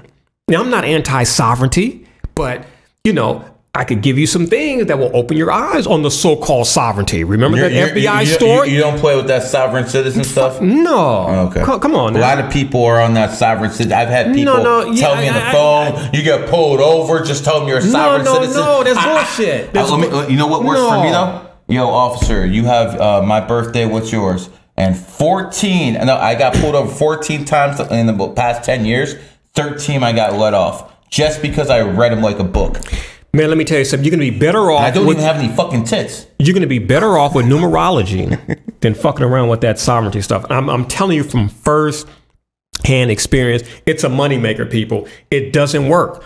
I have the document. There's a book that they passed out to the judges in the early 2000s, and the book codifies all the arguments to shoot down people who come with the sovereign argument. This book is real, and I have it. It took me a while to get it, but I finally got my hands on it. And see, I've always been blessed, man. I've just always been fortunate to be in the right place at the right time and to meet the right people. Now, I'm at a meeting with citizen Richard James McDonald, right? This is a dude, white nationalist dude, but the dude is tight with California. He's tight in law in general, but California law in particular. Citizen Richard James McDonald. So I go to one of his functions in Burbank or Studio City. And you have no problem going to see a white nationalist? No. The dude and I were cool, man. I mean, I should chop it for hours, man. Like I told you about the story, right, in Delaware, right? Dude was like, look, I'm racist. I don't like black people. I don't like Jews. I don't like Asians. His wife was Asian too. But he said, he just went down the line. I'm like, how do you not like Asians if your wife's Asian? Look, I'm just telling you what the dude said, man. And I'm like, okay, that's cool here. I'm here to get this tea machine here. Man, that dude did not let me leave until like 5:00 p.m., man. Hey, I got this here. I'm buying some land here. Would you like to come on board? And I was like, damn, the dude started saying he didn't like black people, he didn't like this and that. I'm like, all right, cool. Let me he was okay with black people. It's the ends he didn't like. Yeah, but I found that I'm like, you know what? It's the intelligence, you know. And he ended up telling me that. He's like, you know, you're different, you know. But I have no problem learning from anybody. I'll sit down with the goddamn devil if it's about some damn knowledge. That's why I study pornorology. I study evil. Lucifer, evening star, you'll fucking take advice from him? Yeah, I listen to anybody that's going to give me some knowledge that I can use in this goddamn matrix to benefit Djehuty Ma'adra for purposes of light and for purposes of righteousness. That's why I studied. Man, why do you watch all them horror movies and what have you? I used to study horror movies to study evil. I always said that I want to look into the eyes of evil. I want to study the psychology of evil. What makes evil people tick? I need to know what to do in case I have an encounter with Michael Myers' ass or Jason Voorhees, what have you. You know, that's how my mind works. And so if I'm going to defend myself against something, I have to know how it works. You can't defend yourself against that which you have no knowledge of. Knowledge is key, man. I don't know when people are going to get that. Acquiring knowledge, the acquisition of knowledge, and then applying it is going to make all the difference in your life. I'm from nothing, people. I'm from zilch. I'm from the streets, the gutter. And nobody gave me a goddamn handout. I'm not a part of no secret society. I did my own due diligence. I cultivated this when other people would not do it. And it got me here. I never thought I would live to see $1 million, which ain't nothing, by the way. No disrespect, because if you ain't got it, go for it. But I never thought I would live to see $1 million, man. Coming from like where I'm coming from, man, there were days with $20 we felt rich. $20 made you rich. $20 for the whole family. For the whole family. I remember one day my auntie loaned us $20. My little brother lost the money, and we were all just dejected, man. I mean, just $20, huh? We had some. I'm talking about lights turned off, the water turned off. Like, we had hard times, man. Subscription television, $20. Pops couldn't even pay the subscription television bill. So you turn it on, it's got a little line. You can't even see the movie, man. You know, and so you go to channel 52 and see if you can watch it. You know, I mean, just hard freaking times, man. You know, you open up the cupboards, man, nothing but oxygen. Air molecules, man. You know, refrigerator. You open up the refrigerator, just a little box of Arm & Hammer baking soda, man. I know what hard times are. I come from that. Let me ask you a question, since you say you're a horror movie expert. Jason versus Michael Myers, who's winning? Michael Myers is winning. He's going to take out Jason? See, they're both the same, right? Could like never die. Yeah. But when you deal with Michael Myers, man, you're dealing with, Michael was more numb. You're dealing with more of a numbness with the Michael Myers. Halloween is my all-time favorite horror movie. Like that, it's something about that movie that did something to me in 1980 when I first saw it, because it took 2 years for On TV to show it. And so Halloween triggered something in me. So I began to study how your back, right? Yeah, it triggered something in me. So that's when I really got into horror, which led me into the metaphysics of horror. And there's a scene in Halloween 2 where Dr. Loomis is really dropping science about, like, you know, Sam Hain and Michael Myers and evil. There's nothing there, what have you. And it's like, man, there's really something to evil they can't feel. You know, their soul is, they have no soul.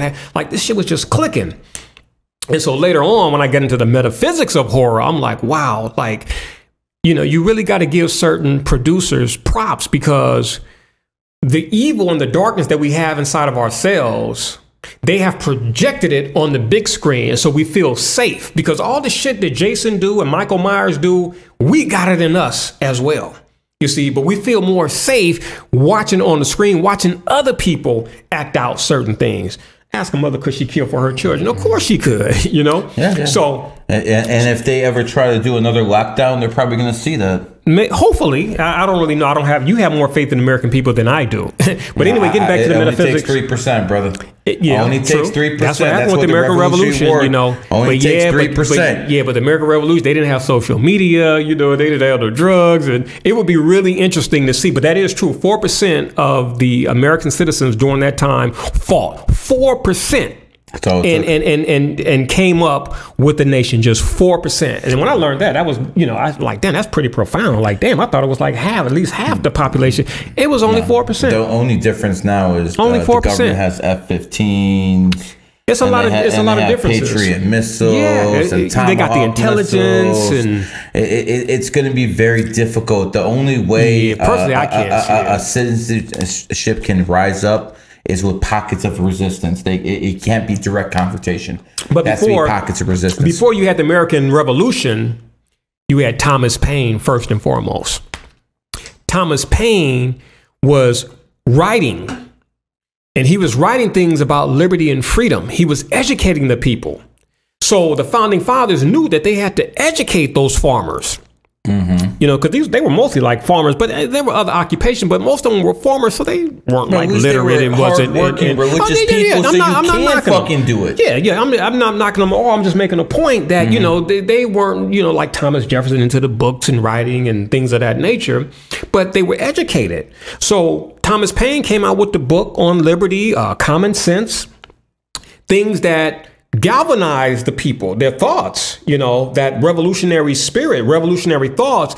Thomas Paine did that before they could have a physical revolution. So the revolution first took place in the mind of those who revolted. Okay, it took place in the mind. So that's why I say today, personally, like, you know, I am unable to see it right now based upon the patterns, and I go way back. Like Jordan Maxwell, my former buddy, he transitioned a couple of years ago. Real good friends with Jordan Maxwell. And Jordan and I used to chop for hours just like this, man. We chop 4-5 hours. Jordan's not alive anymore. He's not alive. He transitioned about 2 years ago.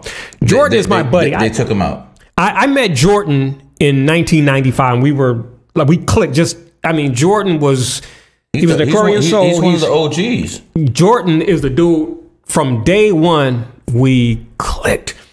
And so in the 2000s, we hooked up early 2000. As a matter of fact, Jordan was into the whole sovereignty. You know, Jordan was the one who brought the information my way, and he was damn good at it. But I did learn that, you know, Jordan, he had the knowledge, but he never applied it. He got sued. One of those. Yeah, I hate to say that, but it's the truth, you know, because I'm like, Jordan, why didn't you fight it? Because Jordan was one of the most knowledgeable men I'd ever met in my life. Dude is a walking library. No. So even though the man was educated, he failed. He didn't have a wife and kids, brother. And I think he knew that. You know, he was mad at David Icke and, you know, and certain people from certain studios that never paid him money. You know, it was just a lot. And I was like, you know, that David Icke's making accusations like that on Twitter too. Like people don't pay him, people don't do anything. Yeah, well, Jordan was like that on David. This is not rumors of, you know, starting anything. It's documented, you know. And I'm telling you from, you know, firsthand, you know, settings, environment, being in the same environment with Jordan Maxwell, that these people copied him, or I think Jordan said like stole or what have you. Yeah, that's the word. He was like, these people all stole from me, including, you know, David. Yeah, but anyway, as a numerologist, I can contest that's what people do, because I pretty much educated these people on TikTok at the very beginning of the year what numerology is, blah, blah, blah. Now they're saying I'm not a 33. Now they're going saying I'm fucking doing this, doing that. See, this is the problem. NPCs will always turn on you. People who have no soul have no loyalty. Again, there's a reason why love, L-O, and loyalty, L-O, go hand in hand. Because if you do not show any loyalty, you're not capable of love. Yeah. Flat the fuck out. Man, Jordan used to say that all the time. I'm like, Jordan, why don't you get paid? Jordan, why don't you do this? Why don't you do that? And I mean, man, he was just a bugaboo, just a jolly dude, kind of like Santa Claus. This is what it is. Some people are all about that bag. Some people are all about spirituality. Both will fail. Both will fail. You got to be balanced. You have to be balanced. You got to be. This man. You got to be balanced. Are the top of our profession. You got to be balanced. He's the top guy in holistic medicine. I'm the top guy in numerology. You got to be balanced. But guess what? We got that bag too. We're not over here getting taken advantage of. We're not over here helping all these other people while we're fucking sleeping on our hotel bed. That's not us. That's never gonna be us. And I'm gonna have to tell you guys something. One of the printing things I always teach people is capitalism. Yeah. Capitalism is the best system available right now. And honestly, you got to learn it. You got to learn it, people. You have to. There was a point, you know, it's like, I'm not studying that stuff there, man. Forget that. It's political, what have you. People, it doesn't make any sense to be here in the United States of America and to not know capitalism. It's a ism, ISM, which means the system, theory, or doctrine of. That means you have homework to do. I was broke. Now, I didn't turn to crime. Nobody gave me a hand up. I used my mind, I figured it out, and I got on the other side. And it's easier today than it used to be, you know, in the past. Computers, you know, technology. It's that helped a whole lot. Yes. But the most important thing was just like the mindset, because even before there was computer, getting my mind right, it's like, okay, I'm claiming to not have any money, but I got money for junk food. You know, I got money for bullshit. I got money for jewelry, what have you. So people have money. There's a saying. They're Jordans. Yeah, there's a saying that we used to say back in the 90s, and it was pertaining to, you know, Black Americans. And we would say this amongst ourselves. Mm-hmm. We would say that Black folks beg for what they need and they buy what they want. So if it's something they needed, they would beg for it. Beg for what they need, but then they buy freely, voluntarily, what they want. Not what they needed, but what they wanted. And so, and that spoke to me because I was that dude going to the Compton swap meet, man. You know, I was making money in the late 80s, doing my thing, you know, coming up, you know, from my resale. I had a resale hustle at the movie theater and the walk-in job, man. You know, and it was good money, but I would squander it, man. I was buying Fila jumpsuits and Gazelle glasses and getting my jewelry curl you done. You were in the Matrix. Of course. You were in. Of course. Oh, yeah, absolutely. And this is why I tell people there's no excuse. They say, Tootie, you don't have mercy. I hear that all the time. You have no mercy. You have no mercy. You have no. You would have to study my life, my background. There is no excuse. And especially today, we didn't have a goddamn internet back in the 80s and the 90s. Everything is at your thumb. It's amazing. Everything is amazing. You can pretty much find almost anything you need on this phone. All you gotta do is type it in. All you have to do is type it in. It's at your disposal. Will go and pay 50, 60, 100K it's at your at disposal. Harvard, Ivy League universities for this information right now. They can get for free, and they want to talk about white supremacy is keeping them down. They want to talk about this is a male toxic to society. These people are out there fucking minds. All BS. You got to get your mind straight, people, because see, that used to be me. When you embrace that, man, you internalize it. And so you're in anger mode. You're mad at white people, and you're like in the hood. The white people are in your mind, and you may see them once you go out the hood. If that was the case. Because a lot of people in the hood, they don't go anywhere. Hell, they barely leave the county. You know, hell, only time they see a white man as a cop, right? Is a cop. Yeah. You know, I got pulled over 12 times in a 1-year period, man. Damn. 12 times. I was like, I've had about 50. Dark skinned though. I had about 50 run-ins with law enforcement my entire life, federal, state, and what you call 50? About 50, brother. God with the feds, the state, the county, you the don't city. have a criminal record, though. No, heck no, I don't have a criminal record. And they're still fucking. So, but here's the thing. And this is not to let anybody off the hook. This is to teach people how to navigate the matrix. That's what I'm always teaching people. You have to navigate. You can't take shit personal. This is a game, and you got to learn to play it. Now, when I was being pulled over, man, I had the jewelry curl, I had the T-shirt, the gold chain, what have you. It was the stigma, right? You had NWA, you had. Put some pictures up. I can't do that. I'm not going to do that. But anyway, the energy, man. You know, I'm bumping. Fuck the police. You know, I'm bumping cop killer. It was energy. You see, and when I got into conscious rap, Paris and, Cam, NC Rim started rapping Positive X Clan, what have you, things changed. See, it's all about the mindset. It's all about the energy. It's all about the frequency. Repetition of a message constitutes mental programming, man. So if you just listen to gangster rap, you're programming yourself. It could even be heavy metal. If it's talking about suicide and kill mother, what have you, repetition of a message constitutes mental programming. So when I started listening to Chuck D, Public Enemy, things started changing. KRS-One, things started changing. you know. Then I got into R&B, you know. Then I got into the blues and the jazz. I even got into classical music, man. All these changes. Mozart or Beethoven? Both. These hands did it all. Nobody came and here you go, what have you.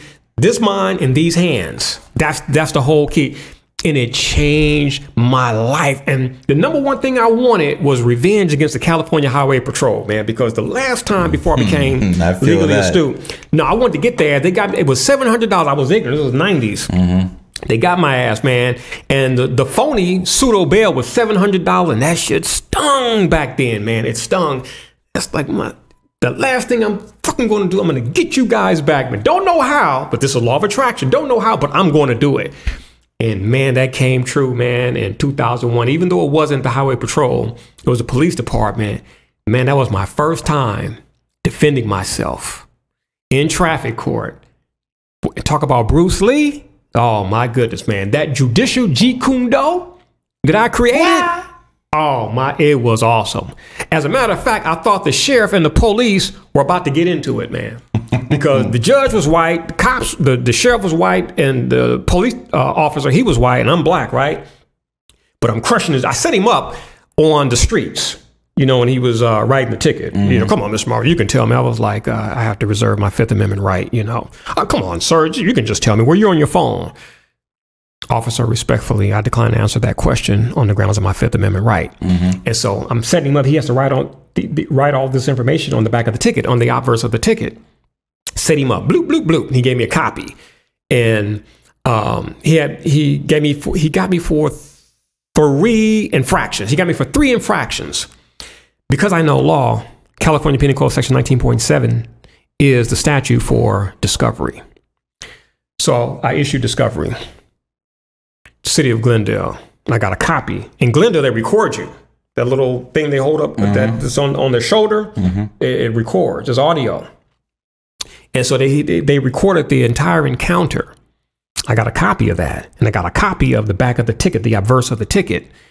And he had 3 paragraphs. I took all 3 apart. I was ready for his ass. Man, I went to court. This was 2011, last time I got a ticket. Went to court, man.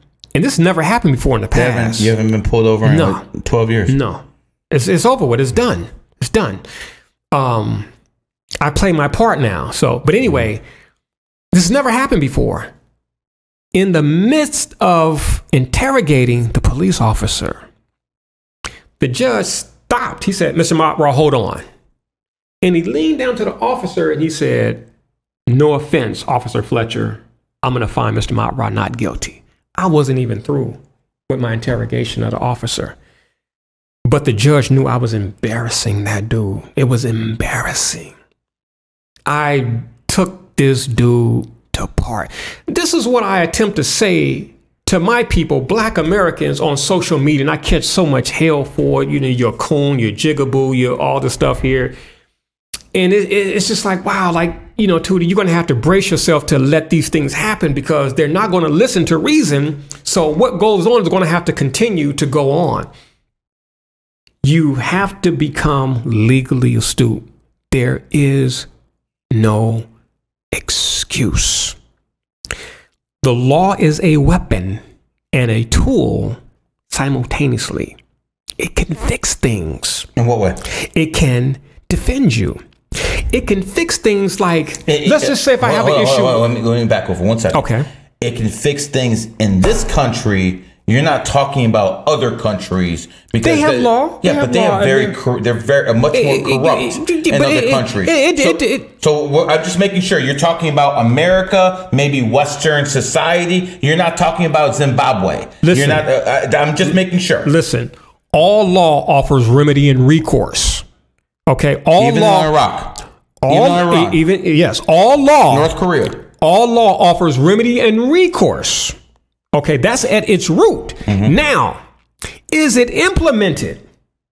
No, it's the same thing in the United States of America. We have a United States Constitution that prohibits taxation based on our heads, right?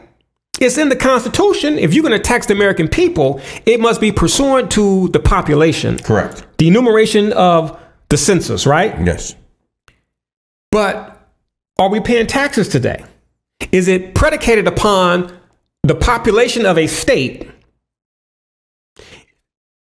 compared to other states, right? California, Texas, Florida, large populations, right? Correct. So if the federal government had to raise $1 trillion, the bulk of that $1 trillion would come from taxpayers. But from what states, though? From Oklahoma or California? Is Oklahoma going to pay more than California or Florida or Texas or New York? Of course not. Okay, because we got to break it down based on population, right? So that means out of $1 trillion, California would probably have to pay $100 billion, right? Seems legit. Yeah, it was 10%, right? I think California is 10% of the nation's population. So California would have to pay 10% of the $1 trillion, right? If my math is correct, we're looking at $100 billion. Then you got Florida, New York, what have you, maybe 60, 70, 30, what have you. And then the other 46 states. Now, based on the Constitution, that's how we're supposed to be taxed. We're not taxed like that. That's the same thing that goes on in Zimbabwe, in Iraq, Iran. Look, all nations are corporations. The movie Network, 1976, the movie Network tell you.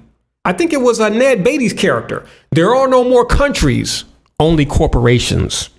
They're all the same. Is that 100% true? Yes, it is. Because not 99, just 100. It's 100%. All countries are corporations. All of them, Iraq, Iran, Russia, they have corporate names. Like Russia is a country. Then you have Soviet Union is a corporate name. What if they don't have a bank basically backed by the Rothschilds? Are they it doesn't matter. They're still a corporation. Okay. They're just not a part of the outfit.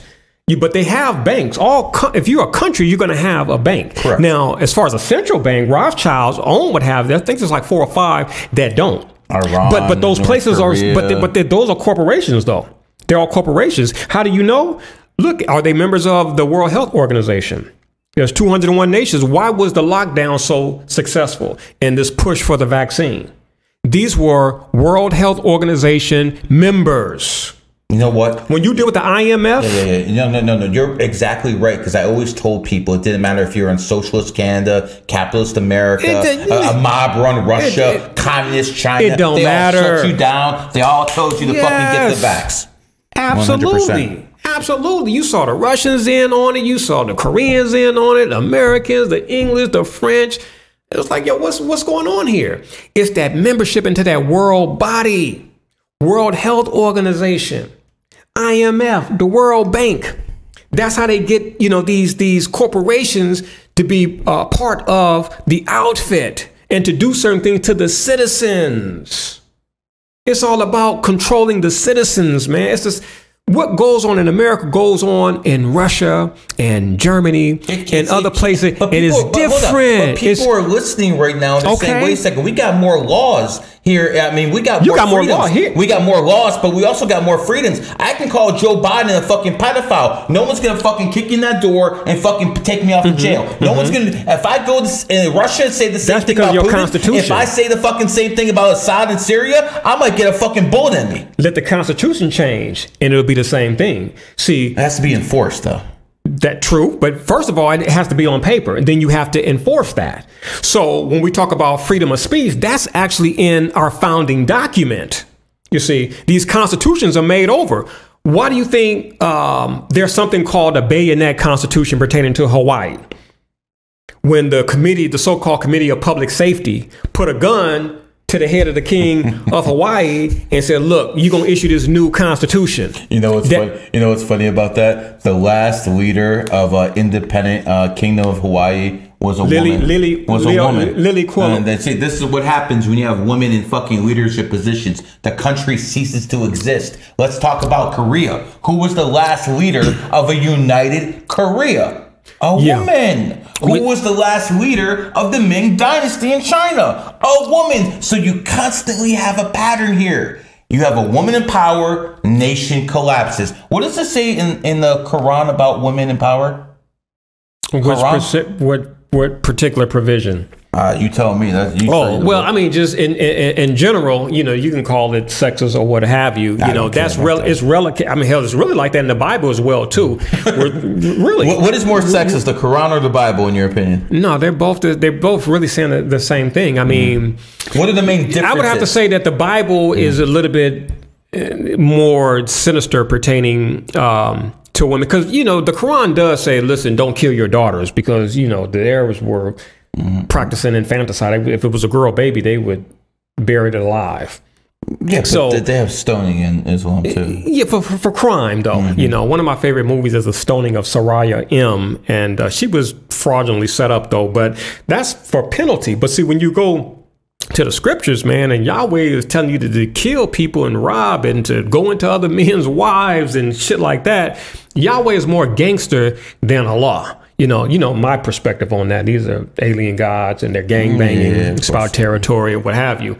You know, it may offend certain people. You know, I know, but this ain't a safe space. You know, but when we start talking about Bible, Quran, you know, I look at it. I come from a different, perspective. I've studied. You've been a Christian. Oh yeah, I've been all of that. Yeah, so I've been what were you first? What were you first? I started off Christian, Jew, Muslim. Okay. Do you believe Islam is superior to Judaism and Christianity? What do you mean superior? I'm asking you because you studied that one last. They're all like in line in chain. They're called the Abrahamic faiths, Christianity, Islam, Judaism. Let me rework superior, that question. What do you mean, like better or moral? Let me ask you this: what unit has a better way of keeping women in check? Oh, without a doubt, it's going to be Islam. Okay. You know, but like the Bible, you know, Christianity and Judaism, they have their strong spots or areas. Islam has theirs too, and they have their weaknesses. I see churches with the LGBT flag. I see Zionists promoting homosexuality. I don't see that shit with Islam. Right, and that's true. Now you have to remember over here in this corporation, which is called the United States, it's no longer the United States of America. That's the official name. The corporate name is United States Inc. Right? Like Russia is the official name of that country, but the corporate name is Soviet Union, Union of Soviet Socialist Republic. This is why there are two names, right? What's the difference between England and Great Britain? You see, England is a country. There's four nations in Great Britain, correct? Correct. But England, in history, you hear about England. You don't hear about Great Britain. You hear about England, right? England is a country, but Great Britain is a corporation. Correct. Britain or British means covenant man or contract man. You see, it's a corporate term. You see, civil court, civil society. Civil means contract. When you're civilly dead, that means that you can't contract anymore. You can't vote.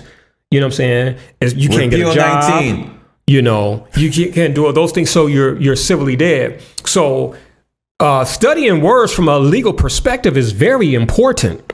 See, when you go to court and they say, Mr. Grinsberg, how fast were you driving? You was like, I wasn't, driving faster than the speed limit. You just dropped dime on yourself. You just admitted that you were driving. And in a court of law, driving does not mean what it means outside of a court of law. Driving is a commercial term.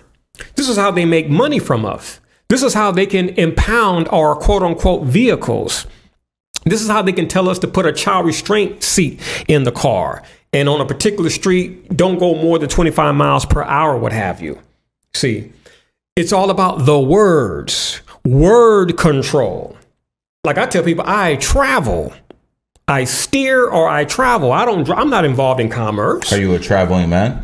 I'm a traveling man. I'm not a driving man. I'm a traveling man. I travel. I basically asked you if you're a Freemason. Oh, no. You know, when it comes to Freemasons, but that is a question. Yeah, but it's just so much that be going on up here. It's like you can catch me. I'm not. You got me. Because some people over here will be like, but that is true. But that is true. Hold on, dude. Because we gotta fucking pretend we're Masons now too, all in secret. Get this all in society. See? But no, that's true because my father, he's like, yeah, your grandfather Bud was a traveling man, what have you. And so I haven't heard that like in a long time. But that is Masonic. That is. But hell no, Freemason, what have you. It's like I am Ma'at. I took the name Ma'at for a reason. Before you had a so-called Freemason, you had Ma'at, you had law. This is why we are controlled with law. We're controlled these days by all law. That's why Muslims say all praises to Allah. I say the same thing. All praises is due to all law, but true law, ma'at, not this pseudo stuff we have today, your statutes, your policies, your mandate. Law, when you look at the etymological root of the word law, it means to lie in a fixed state. These people change laws like it ain't nothing. Now, I'm assisting my daughter right now in a case dealing with arbitration. Now, when she signed her contract to work in 2020, California was against compulsory arbitration. California just changed the law in February of 2023. You can't change law. You can't change the law of attraction. You can't change the law of cause and effect. Only what we call God, supreme being, supreme intelligence can make law. Man cannot make law. Hell, man can barely enforce law. Is God benevolent? Is what? Is God benevolent? It depends on what you believe. It depends on what you believe. Everybody doesn't even believe in God, but these people can believe in benevolence without belief in God. I think you have to be an absolute moron to look outside and look at all this stuff and think that some God, some kind of higher power doesn't exist. Doesn't exist? No, it does exist. You have to. How do you look outside and say there's no God? But that's going to. I agree. But that's going to be subjective. And there are morons walking around here. They're called atheists. They don't believe in God. Perhaps until they're about to get eaten by a shark and falling overboard. Listen, I'm not praying to God no matter what. I don't pray myself. Tell people I don't pray to God. I serve God. Right. I believe that's which makes sense. That's what Osho said. I don't think God put his soldiers on here to fucking pray no. to him. Hell I think he fucking put his soldiers on here to get things done. The plebs can pray. Yeah, no, I haven't prayed since the early 2000s, maybe late 1990s or 2000s. But wait a second. You have a wife, you have a kid. What that got to do with anything? Money, what does that have to do with anything? How you're not praising God? No, I'm using my mind. I'm living righteous. I'm not violating. Remember, I studied the code. I don't violate people, and I don't violate property. So a Christian will say you're going to hell. A Muslim that's their perception. That's their opinion. It will say you're infidel. You're gonna get fucking. I'm not sure what the Jews will say. Funny enough, I'm a Jew, but I'm not. Everyone would say something is you're gonna be punished. What would you say to them? Based upon their opinion, I'm like, okay, that's great. Again, your perception is not my reality. You understand? I'm into universal law. Correct. Universal law. That means all things are going to be taken care of. You don't need somebody holding a sword, right? And chopping off balls and doing all type of things because they don't believe. Now, if it's a crime, you rape, kill, what have you, different story. But because you don't believe, your ear's going to get cut off? Are you going to be imprisoned? Have property stolen from you? They've had stuff like that happen in history. It's quite common. But who's to say that's from God, though? That's from man. The simple fact that you got over 4,000 religions lets you know that man created God. 4,000 religions. There's over 4,000 religions on planet Earth. There's more religions than genders? So, exactly. Wow. And you know God ain't going to confuse people. Like Osho said, instead of being into God, he got off into godliness. Let me just be, like God, godly. Let me get off into godliness. So you believe it's more important to actually just be a good person than to actually go out there and pray? Absolutely.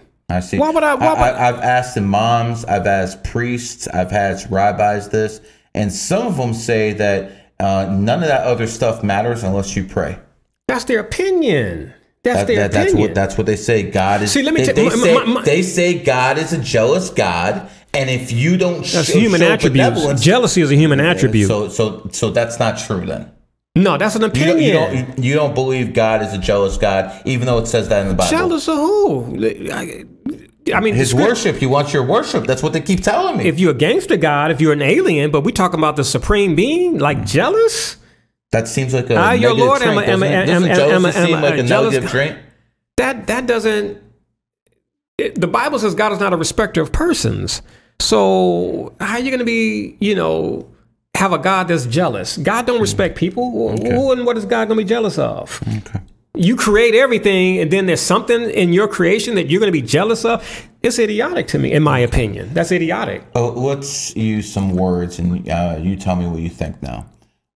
You cannot basically spell the word Bible without the word lie inside. True. What do you think that's actually telling us? That within the Bible, there are lies. The Bible is a book mixed with truth and falsehood. Mm-hmm. And the people get confused. So how do you find what's true and what isn't? You have to study. You have to get off into what is called exegesis. You see, you have to be able to dig deep. There's something called hermeneutics, and there's something called exegesis. And so you have to apply what I call exegesis hermeneutics, which is a technique. You can't take things at face value. You have to go under. Like when we say understanding, you have to go under. The truth is always buried deep. What has value is always deep. The roots is hidden, right? The pearl is in the oyster, deep in the sea, hidden, right? It has value, right? Pearls have value, right? Where's the gold at, right? Where's the diamonds? Things on planet Earth that have value are deep. You got to go deep within. You have to dig. You have to dig. And most people don't do that. They take things at face value. So this is why you have the esoteric and you have the exoteric. You see, you have endogenous and exogenous. Inner, outer, metaphysics. You see, you have metaphysics above the physic or the physical. And most people, they only get the exoteric. They don't get the esoteric. So certain Christians will see a statue of Mary and they'll bust their little ritual driving down the street. You see them all the time, especially the Latinos or the Hispanics who are very, religious people, Catholics, if you will. I see a lot of, they could be gangbangers, man. They bloop, bloop, bloop when they buy a Roman Catholic church. So where am I going with this? About that happens in podcasts. You get it right, and all of a sudden you lose your train of thought. Yeah, no, it's a sign of getting old, brother. No, it's just having a lot in your mind. I was going somewhere with that about the Roman Catholics, what have you. But I'll get back to it. Okay. Dealing with religion. Let me just say this about dealing with religion. Religion is a belief system. It's predicated upon personal belief. It is subjective. It is no, because truth also is subjective. No, well, how can truth be subjective? There's only one truth. There's universal truth, and then you have the subjective truth. 1 + 1 is always going to equal 2. That's mathematics. And if you want to say that's true, that's a truth. Yeah, but it's also mathematics. So we could say, I know, but what I'm saying is, it can't be subjective. So some truth is subjective. I just said that there's universal. Okay. Okay. And then you also have subjective, because there were things. Hold on, brother. Hold on. See, that's how I've lost my train of thought. Listen, there were things 20 years ago that I believed in that I no longer believe in today, and I would have killed you for those things. Like when I was a Muslim, you fuck with Farrakhan, you're dead. Oh, so if I insulted Louis Farrakhan, you're throwing hands right away. Back then, because I believe, I was like 19, 20, early 20s. I believe that man was the Messiah. I believe that man was holy, righteous, could do no wrong, what have you. And now, and you fuck with, I don't believe that now. But see, that's my thing. Back then, it was the truth. That Farrakhan is the Jesus that the Bible is talking about. If you remember the Nation of Islam, like, that is your truth. Master Farad Muhammad was God in person. That was our truth. I believed in that, 20 something years ago. What do you think? 2020, what do you think about him now? I'm doing my best to get there. I'm trying, brother. I no longer believe in what I used to believe in about those two things. I still got love for them, but I don't believe in God being a man, God in person. And then I don't believe in a man being the Messiah that's going to unite everybody and fix all the problems of the world. And that's not just Farrakhan. That's anybody. That's old show. Name who you want to. Nobody. I no longer believe in that. And I used to, but I no longer believe in that. I believe Louis Farrakhan has the best mouthpiece out there even today. You know, we have the same chart. It differs at he's born it differs at Venus, our Venus. He's born March 11th, 1957. No, he's May 11th. He's May 11th. Sorry. May 1933. 1933, yeah. Right. May 11th, 1933. And that man has a mouthpiece on him. His sun is in Taurus. His moon is in Sagittarius. His Mercury is in Taurus. His Mars is in Gemini. And his Venus in Virgo. Oh yeah, you absolutely. Studied this man. Absolutely. Do you consider him the best mouthpiece in the past 20, 30 years? Absolutely, without a doubt. Okay. That dude is awesome, who's man. Second in your opinion? In the past 20, 30 years, I mean, there's been so many. I would probably have to put Dr. Martin Luther King. Hell yeah. Dr. King. Now, I'm going to tell you something. Dr. King could rival Mr. Louis Farrakhan. Dr. King, that dude was poetic, man. What about Malcolm? Malcolm's up there, but Malcolm is kind of like myself. He's not fluent. Mm-hmm. He's not fluent, nor is he fluid, you know, but very intelligent, you know, but Malcolm was, You don't hear Farrakhan with the, No, you never heard Dr. Martin Luther King with the, Mm-hmm. You see, that's the difference. Being fluent and fluid. I just when I listen to Dr. King's speeches, I thought what he did best was he changed his tone. Man, that dude was awesome. That dude was awesome. He was smooth, man. He changed his tone, and he hit those fucking high notes exactly when he should have. I still think Barack Obama's better, though. Oh, no. Not better than Farrakhan, not better than Dr. Martin Luther King. No, not better than Farrakhan. I think Farrakhan's better than King. It's for me, you know, they're side by side. But Barack Obama, oh no. Slick Willie, no. The people in positions of power helped to push Dr. King. You didn't see that happening with these other guys. What do you mean? Well, I personally believe that Dr. King and his homosexual best friend and advocate, Bayer Ruster, you know who I'm talking about. Yeah, were basically, you know, being funded or being King was pushed. Manipulated. Whatever you want to call it. Yeah, he was manipulated. He was basically... He cut Bayard off because of that homosexual... He was being puppeteered. Yeah, he was being puppeteered. True. And when I look at Farrakhan, he's been a puppet from the very start. So that's a very, very different situation, man. As soon as they took out Malcolm, woo! He closed up shop on the Nation of Islam. That's his now. He owns that thing. So I think there's a little bit difference. I think that Dr. King might have been a good person with good intentions. I'm not too sure about Mr. Farrakhan, even though I will give Mr. Farrakhan credit that he was the first one who explained what the Federal Reserve was to me in the early 1990s. So you do get credit for that. So I do applaud you, sir. Yeah, Farrakhan, I remember that speech. That was in the early 90s. And I was avid back then, you know, and that was a speech whereby we said that was the first time the minister cried because it's like, have your children to go and die for bullshit, you know, and then the little tears. But the difference between Mr. Louis Farrakhan and Dr. Martin Luther King Jr., like Malcolm said, King was about the actions. See, when King got away from the integration and holding hands and all of that talk that he was known for in the 50s and 60s and went economics, bye-bye. Big mistake. When King started telling the United States government how to spend its money, right? There was $200,000 allocated for each Viet Cong killed, but then only $50-something for each American. King was like, we got a problem there. Why are we spending more money for harm, detriment, when the American people, especially like in Mississippi, were impoverished? We're spending more money to kill people than we're doing to uplift American citizens. So King gave a speech whereby he said, when we come to Washington, D.C., right, the Poor People's March, I believe it was, he said, we're coming to get our check. That's why a lot of people today, pro-reparation people, quote that Dr. King speech there. We're coming to get our check. That comes from Dr. King because he said that. When we come to D.C., we're coming to get our check. We are owed. Dr. King signed his death warrant, April 4th, 1967, Riverdale Church in the state of New York. They killed him 1 year to the day.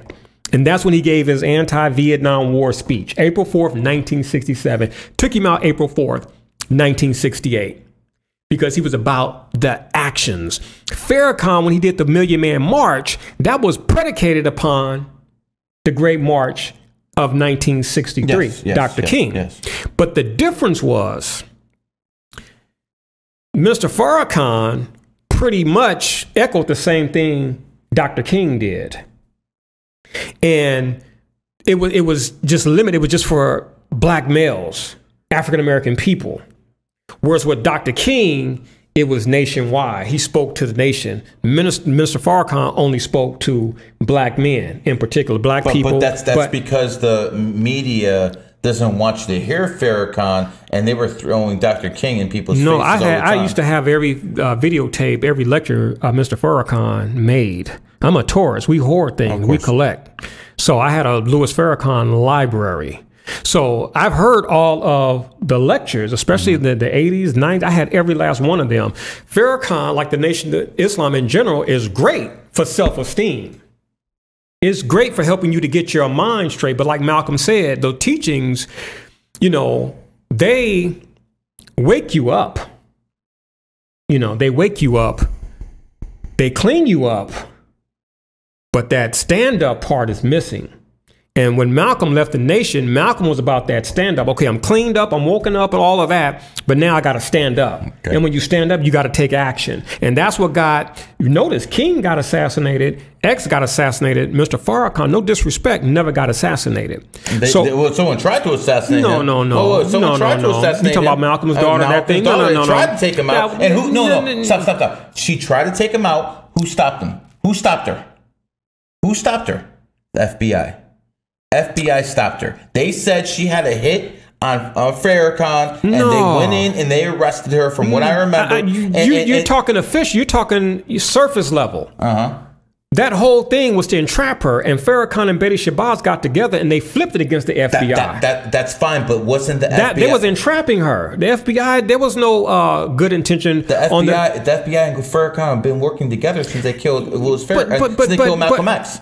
But we don't have. But see, the truth about that just came out. So if that's going to be the truth or real, then we got to look at the information. We got to look at the information that came out a couple of years ago, whereby the FBI is implicated in murdering Malcolm X, because the FBI arrested Malcolm X's bodyguards and then lying on them, said they were going to blow up the Statue of Liberty. And then the Nation of Islam's hitmen went in there and killed Malcolm X. But first the FBI arrested the bodyguards, and then they killed them. But see, the FBI played a role. When you take away a man's security, you allow him to get shot. So the FBI, just like with Tupac and Biggie, the FBI knew what was going on. They knew what was going to happen. But wait a second, this was a deal they cut. No, come on. Let's be common sense here. You take away his bodyguards, we'll do the rest. That seems like what happened. But see, the truth of the matter is, the dudes in the Nation of Islam was going to kill Malcolm just on the strength of dissing the Honorable Elijah Muhammad. Had nothing to do with the government. The Honorable Elijah Muhammad knew that Secretary John Ali was an FBI agent. The Honorable Elijah Muhammad knew that, and nothing happened to him. That's because they're not together. Now, what a lot of people don't know is that Malcolm did certain things. I'm not going to go into detail because Malcolm is my dude, but Malcolm did certain things when they found out that certain people in the nation were henchmen. They were stoolies, what have you. When Malcolm was running things in New York, people were dealt with. Malcolm had a gangster side to him. That's why Malcolm was dangerous. Malcolm was an ox. He had the same Chinese astrology sign as Napoleon, as Hitler, as Saddam. Those fuckers don't compromise. His way or the highway. Malcolm was the real deal. So he strong-armed people. He did. Okay. But, back in the nation, when he believed a certain way, Malcolm actually did things that he wasn't supposed to do. He was not supposed to do those type of things, but he did it because Malcolm knew the Nation of Islam lacked activity. Malcolm said, I got to leave. These people, like, the talk is great, but we don't get involved in politics, the voting. We're not influencing anything. We're making people religious. But then after that, what comes next? See, so Malcolm had it. And so Malcolm had to be taken out, because had Malcolm lived, Malcolm would have actually had more people in the Organization of Afro-American Unity than in the Nation of Islam, whose numbers were dwindling after Malcolm left. The nation's numbers started dwindling. I heard that when it comes down to Malcolm, him and Dr. King had a meeting where they were gonna form a new political party to take the black people off the planet Democratic plantation. And after that meeting happened, both of them were killed.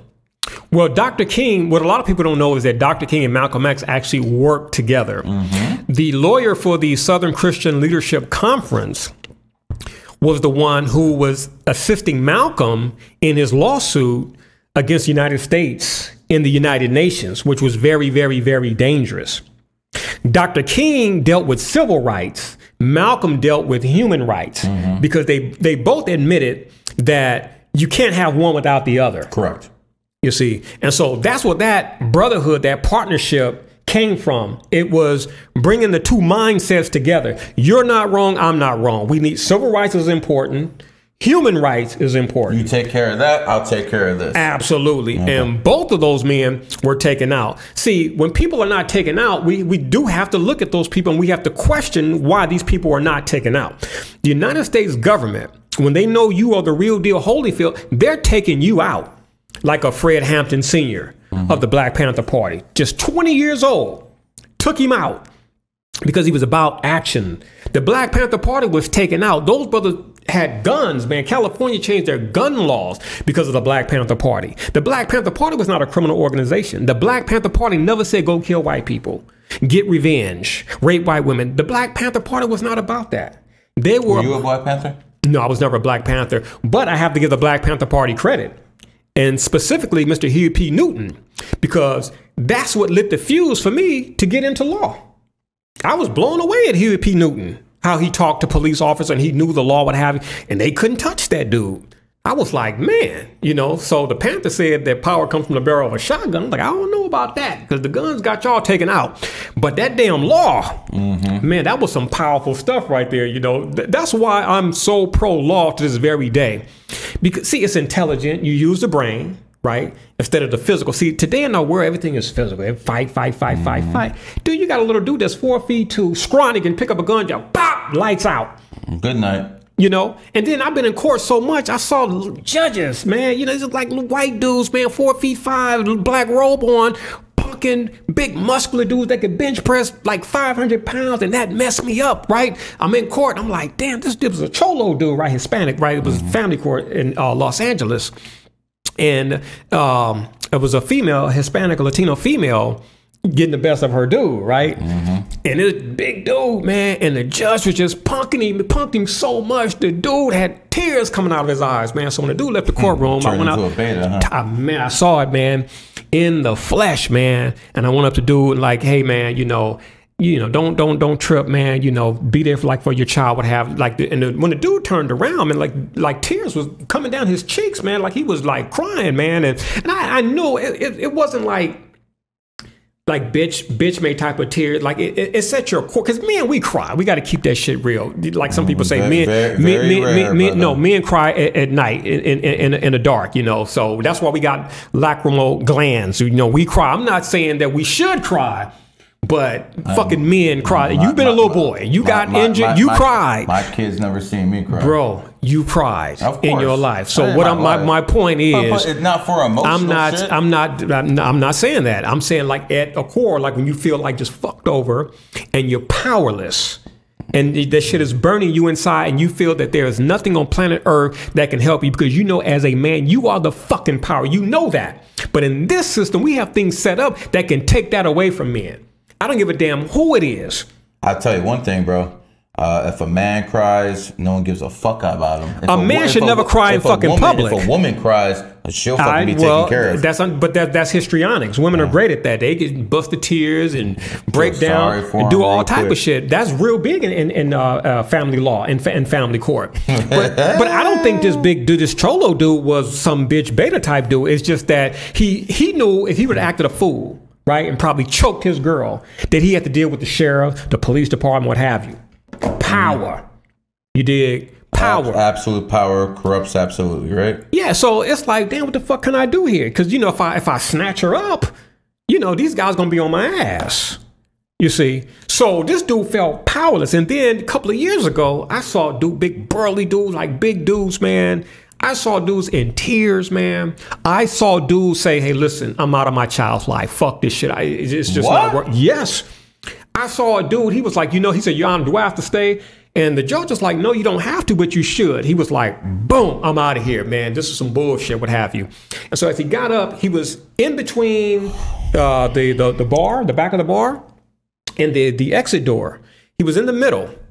And he said, he turned around and looked at the woman who was grinning. She was like, yeah, I got your bitch. See, women love family court because they have people working on their behalf to punk men because they can't punk men on their own. Yep. So they have to use a system and the child. And man, this girl was over just smiling at her. I said, this motherfucker here, she just smiled like it just felt good to her.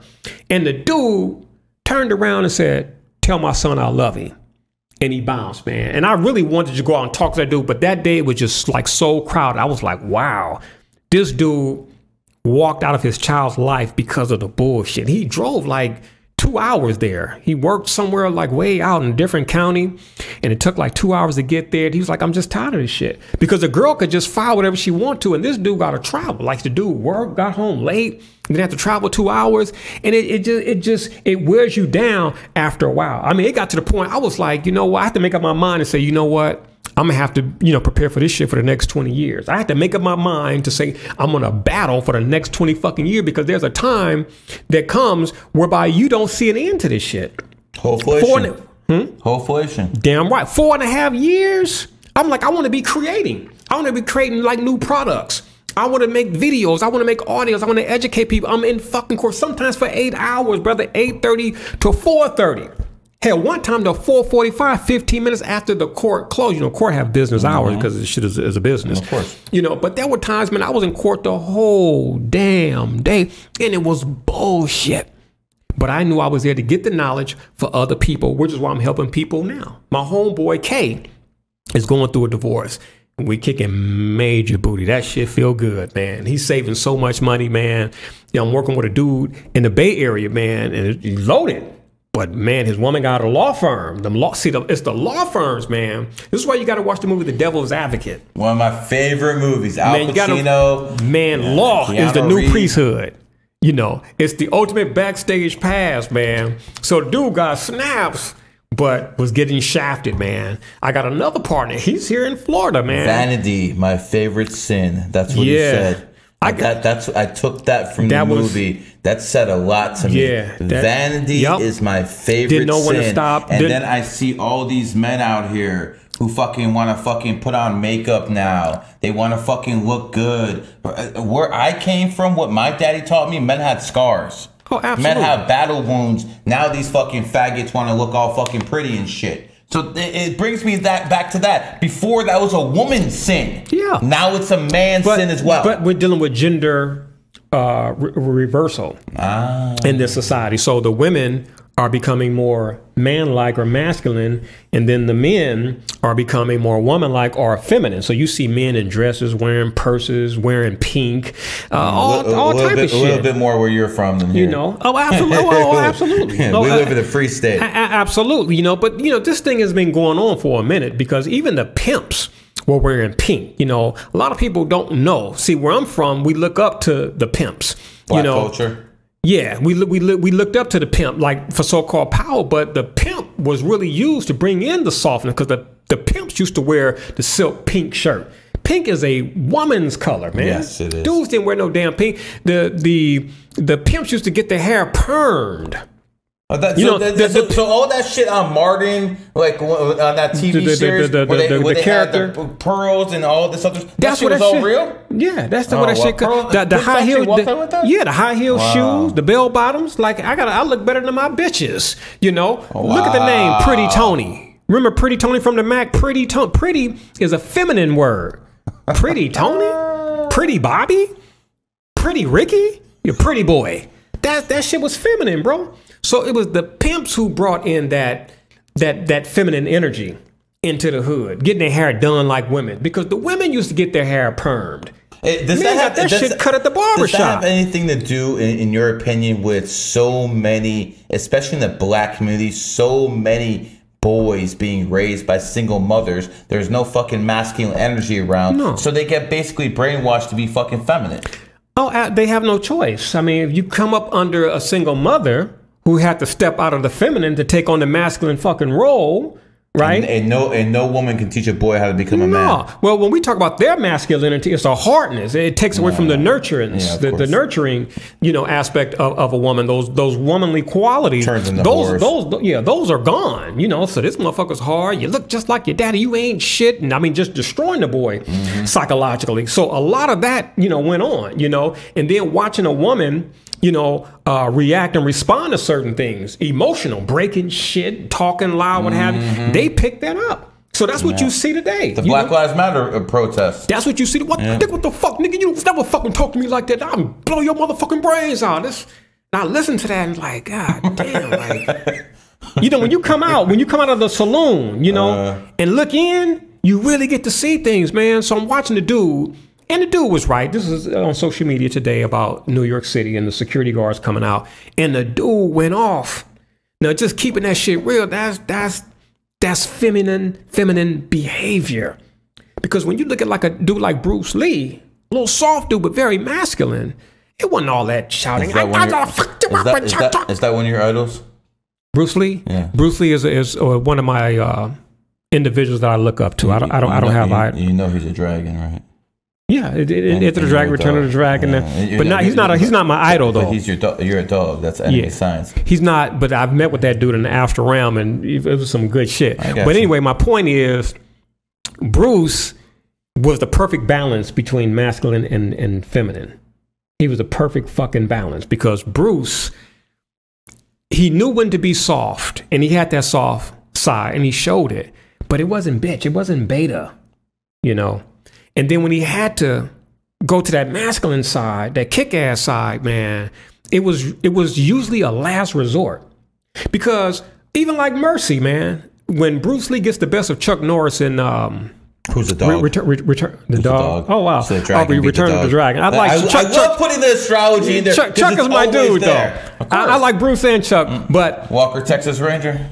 Yeah, that's my dude. I just watched Silent Rage. I'm like, damn, I haven't seen that movie in like 40-something years. I should watch all Chuck Norris movies. Escape from the Ninja, the Octagon, what was the one Good Guys Wear Black. He was a cop, and there was a dude who breaks out from a mental institution. That's Silent. I just watched that. That's Silent Rage. He's a sheriff. Yeah, he's a sheriff. I just watched it 2 weeks ago. Silent Rage. That's a damn good movie. It was an old school. That was 1980, man. He was hiding in the theater. And shit like that. I just watched that 2 weeks ago. Silent Rage, Chuck Norris. But anyway, I just bring up Chuck Norris because of Return. You love those horror movies, man. That wasn't horror. Well, you know what? That was Chuck Norris. It was martial arts horror. That's what that was. Because Chuck Norris wasn't horror. Chuck Norris was martial arts.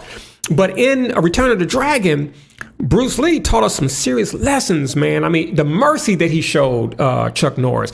Even when he killed Chuck Norris' character, I believe his name was Colt. Mm-hmm. And covered up his face, like showing respect, And when Chuck was getting the best of Bruce Lee, Bruce Lee was teaching us that whatever style we have, if that shit is not working, we have to be fluid and switch that shit up to win. That's the lesson you took out of that. That's the lesson Bruce conveyed. Adapt to your opponent. Absolutely. Okay. You got to switch, like even in law. If my shit ain't working, I got to switch up. But I will disagree on one thing. Okay. You said that Bruce showed him mercy. You think that's a good thing? Well, I truly believe, predicated upon the principles of righteousness, I think it's a good thing. But it's circumstantial though, because hold on right quick, because I don't want to forget my thought. Only one time per podcast. Now, Pacino in Carlito's Way showed mercy to, what's his name? Was it Benny Blanco from the Bronx? Benny from the Bronx? What's the homeboy's name? John, the L. And you guys know who I'm talking about. Carlito's Way, one of my favorite movies. Pacino's character, Carlito, made a huge mistake by showing mercy to Benny Blanco. Remember when he was thrown out the club and homeboy's like, let me kill him. Come on, Carlito, let me take him out. He's on, no, just take him out in the alley. Pacino's character messed up because when Pacino almost made it, remember they was at the train station. He almost made it with old girl. I forget her name, but they were leaving New York. He's leaving everything behind. Benny Blanco came out of nowhere. Actually, he was running on the side with him, right? But comes out of nowhere in the movie. Pac, pac, pac. Yep. He pops Carlito. Carlito doesn't make it. Mercy shown coming back to bite Carlito in the rear end. So that's why I said it is circumstantial. 100%. It's 100% circumstantial. Now, when Bruce showed Chuck Norris mercy, Bruce knew he had Chuck defeated. So Bruce said, but Chuck was a warrior. Colt was a warrior. Mm-hmm. This is to the death. Yep.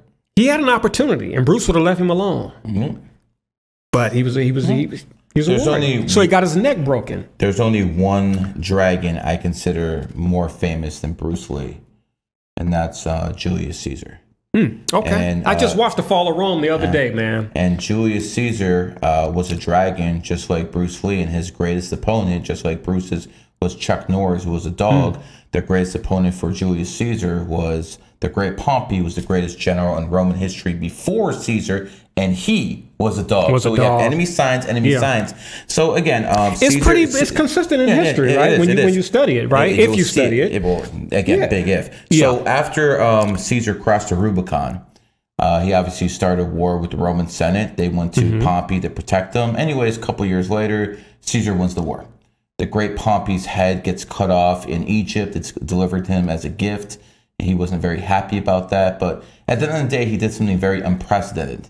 He pardoned all of the great Pompey's generals, Brutus and all those guys. And you know exactly where I'm going with this. 16 years later, those same generals murdered him. So again, compassion, mercy only works sometimes. You got to use discretion. It does not work all the time. As a matter of fact, some of the greatest humans in human history, and I consider Caesar still one of the greatest humans in human history. I do consider, Octavius, Augustus above him, but he made a big mistake by giving us mercy. History is not the way it is right now if he doesn't show those guys mercy. Right. That's true. Very circumstantial, discretion, discernment, intuition, all of those things come to play. So it's very circumstantial. Let's go back to what we were doing before. I consider this one of the best waters you can buy. And I believe this is what the elite use. I believe when they travel from city to city, they need to drink good water too. Obviously, it's in plastic, but if it was in glass, it would be better. I believe it's jacked up the price of this so the poor people can't afford it. And so the elite have it everywhere. I find it very interesting. It's called Evian, but if you spell it backwards, it's called naive. What do you think the elite are trying to say, that you're not naive by not understanding what this is? What do you think they're trying to tell us? I personally think that it's just incidental. It's just, it just happens to be naive spelled backwards. And this is not to say you believe in coincidences. I said incidental. That's a coincidence, isn't it? No, coincidental. Co means like two. But anyway, my point is that there are certain things that just happen to like level spell backwards as level. Like it's just something that just incidental. Hold on a second. If you go back to scripture and you look at Eve, they have Eve inside 11. And you have Eve inside the word 7. You have Eve inside both of those. You also have Eve inside the word level. So sometimes what it's basically trying to tell me is there's a lot more to there. In many cases, it is. They're trying to level up. True. I wouldn't say in all cases, but in many cases, there are certain things that are hidden. But with the water, the elite, for the most part, just keeping it real. They're not really big on the water. They don't drink fluoridated water, by the way. No, of course not. Okay, but they're big on the adrenochrome. So, but when you know your thing about water, the best water that you can drink outside of nature is going to be filtered, carbon filtered, reverse osmosis, microclustered, ozonated or oxygenated, minerally enhanced water. Now that's water that you have to make. That is water that you have to make. The best water is coming in nature. We don't have a lot of that left anymore in the United States of America.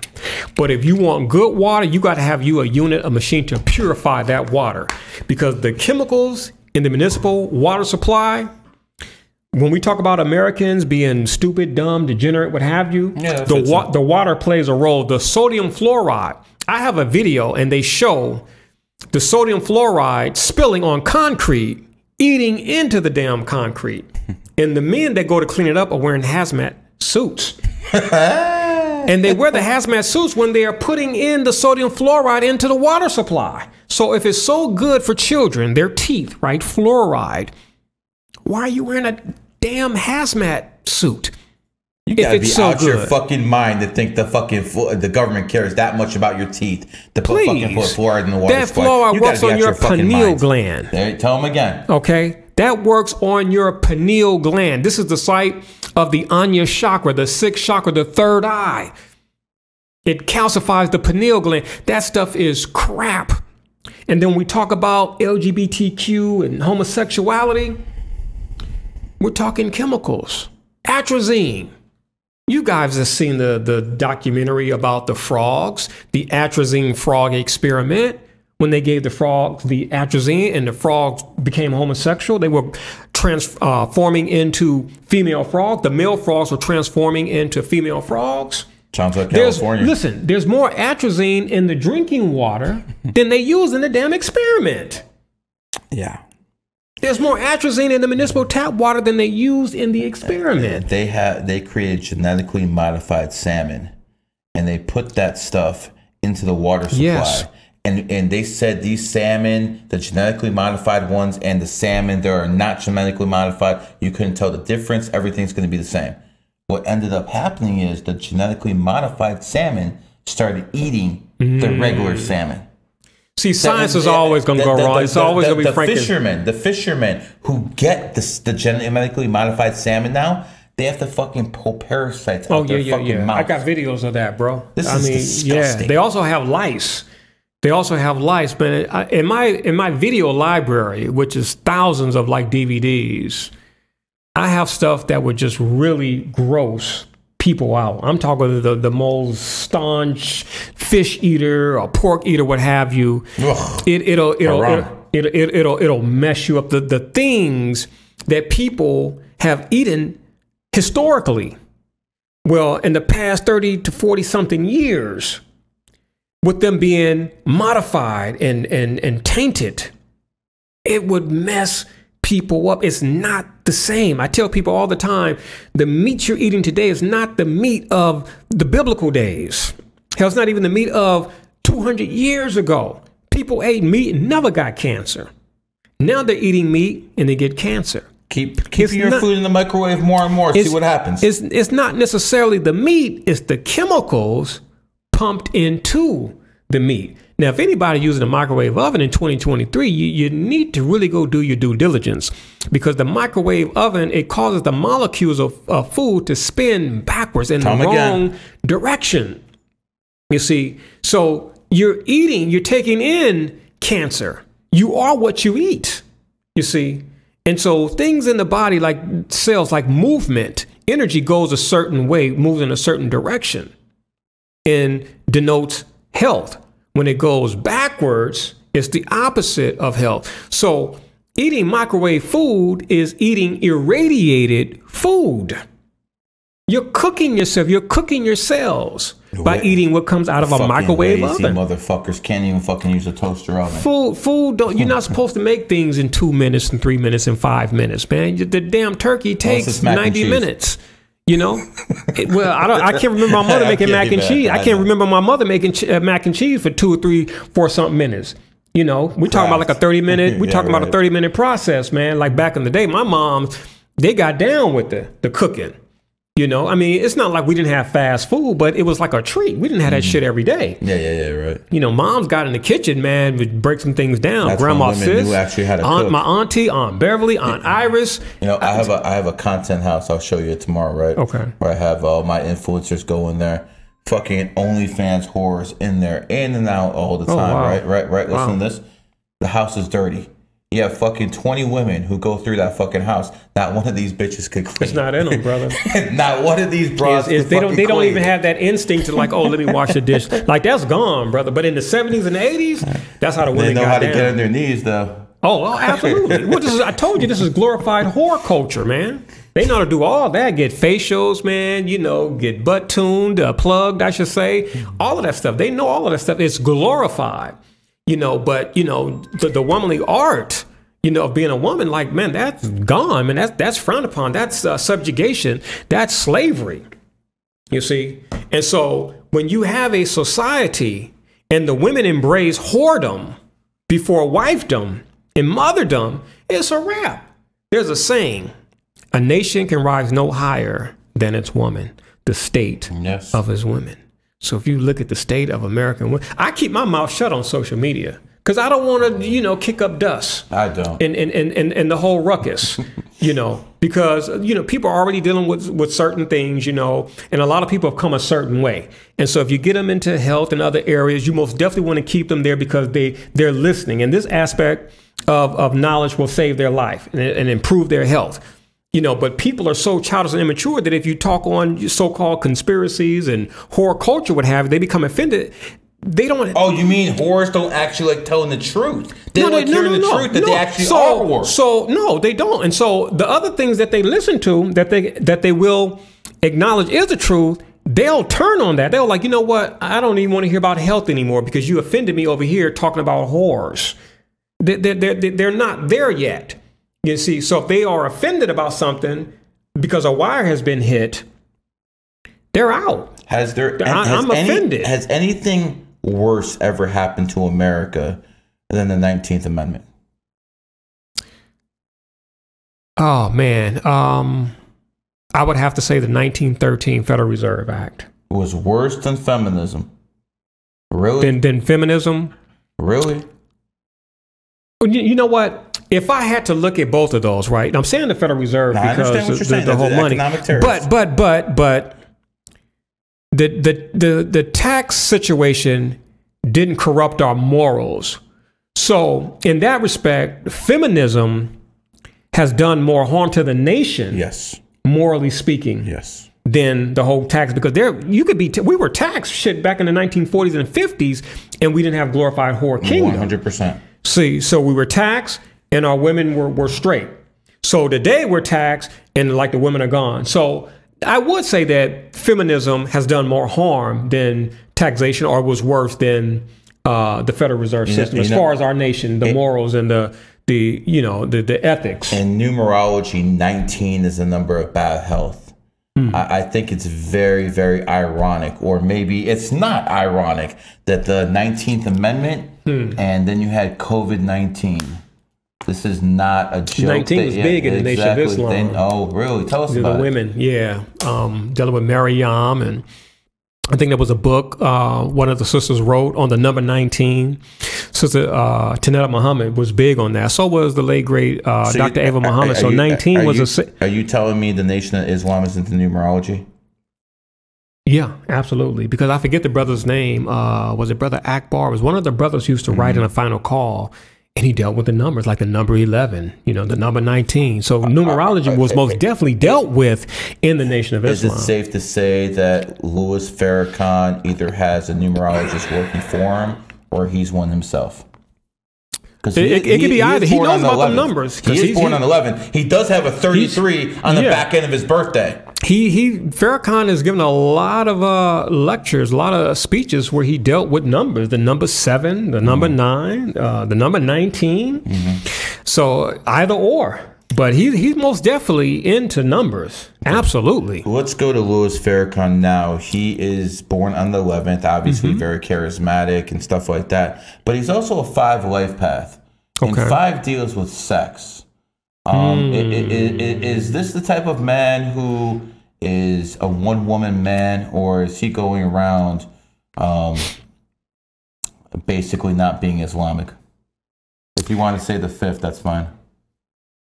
No, I'll deal with it. Remember when I told you that there was a time I believed the man could do no wrong and the Messiah? And well, you sure? Oh yeah, in the 2000s, I went to Chicago. I hooked up with a good brother who was in the Nation of Islam, in Mosque Maryam in particular. And I had told him about a dream that I had. I think I mentioned it on the last podcast we did. You did. I had a dream where Bob was in a limousine with Mr. Farrakhan, his son, and his son got out of the limousine, jumped over this big concrete or brick wall, opened up a sliding glass door, and went into a woman's room and got busy. This is came back out. This was a dream. This was a dream. Okay. This is the son. And hops the gate, gets back in the limousine, and we take off. But I'm looking at him like, how the fuck? How could you do that? The teachings you guys preach and teach, you know, one man, one woman, and the sacredness of the woman and marriage. I'm looking like, how could you do that? And he just looked at me like, motherfucker, you know what time it is. Like, you know, got my motherfucking swerve on, you know? And so I remember rising back to the 3D state, messed up, like, damn. And there are certain dreams I can have that impact me so much that when I return to the 3D state, I'm impacted physically. I can, it's like something, it's like it was, you know, 3D. Okay. Even though it was in the astral realm, lower astral realm, the dream world. So I'm like, man, this just wasn't no crazy dream here. That shit hit at my core, like, damn. Like I discovered something in the astral realm. Well, I kept my mouth shut because, you know, it was in the astral realm. I didn't have anything in the 3D, physical evidence, what have you. But my little brother, when I left the nation, my little brother was in the nation. We weren't in at the same time. Is he still in? No. No, a lot of people that, you know, was in the nation in my day, no longer in the nation. There's probably 2 or 3 brothers from my crew back in my day. But my little brother came home one day. He was very distraught, man. I said, what's wrong, man? He said, man, we had to do post for Minister Tony, and it was Minister Tony, Captain Shahid, and the minister's son. And I'm like, okay. He said it was women from the club, Christian women, right? Worldly. When I say Christian, I'm not saying biblically Christian women, like with the biblical Christian woman virtues. I'm not saying that. They're not virtues. When I say in the hood, Christian women, like those women do whatever. The Christian women are good to go. They're sinners. And all they got to do is pray to God, go to church, and it's all good. And they'll do the same shit the next week. So when I say Christian women, that's what I'm talking about in the hood. And my brother said, yeah, man, they were like Christian women. They were in a fish net, leggings, what have you, and breasts exposed, and just women that Muslim men shouldn't be with. And I said, what's the problem? You guys were doing, you know, security. He said, yeah, but in hotel rooms. And I was like, get out of here. He was like, yeah, bro. Went to the hotel and we had to, you know, stand outside. I was like, so he was like, yeah, my brother was like me. A lot of people back in the day followed my lead. And I can believe that. They followed my lead. I've always been a leader my entire life. Do you consider yourself an alpha? What do you mean alpha? Like alpha male? I probably have alpha traits, what have, but I don't subscribe to. But you consider yourself a leader. My social security numerology is 1. So 1 is the leader. Alphas follow you. Okay. Correct. Yeah. I when I look back in my past, I've had a lot of people, you know, roughnecks, toughies, what have you. Like I was the counselor, man. Like 100%. they came to me. 100%, man. I had rappers, I had gangbangers, like all type of people, man. But what I was saying is that I've noticed that my entire life, I've been the leader. I remember being in kindergarten, man. And like I just became the leader, just walking around and shit. I wasn't, you know, like righteous. You used to mess with people, what have you, like 5 or 6, what have you. But I was a leader of the damn pack, man, even back then. But wait a second. I look at you. You don't look like a muscular dude. No, you don't look like you have a whole bunch of bitches on your team. No. But this is what Red Pill teaches us. They tell us you have to be a bodybuilder. They say you have to fucking have a whole bunch of whores on the team. What do you say to that? You know, believe it or not, my paternal side of the family are bodybuilders. My little brother, Mike, dude was like Lee Haney Jr., man, muscular. He did do that juice, though. Saheed and all the other brothers. So this is in 1989, right? So in the hood, it was a lot of that going on, you know, wearing the wife beaters, lifting weights, what have you. That's just how it was. You know, in the hood, a lot of brothers went to jail and they picked up the habit of lifting weights in the jail, because if you went to jail, you came back, you were on swole.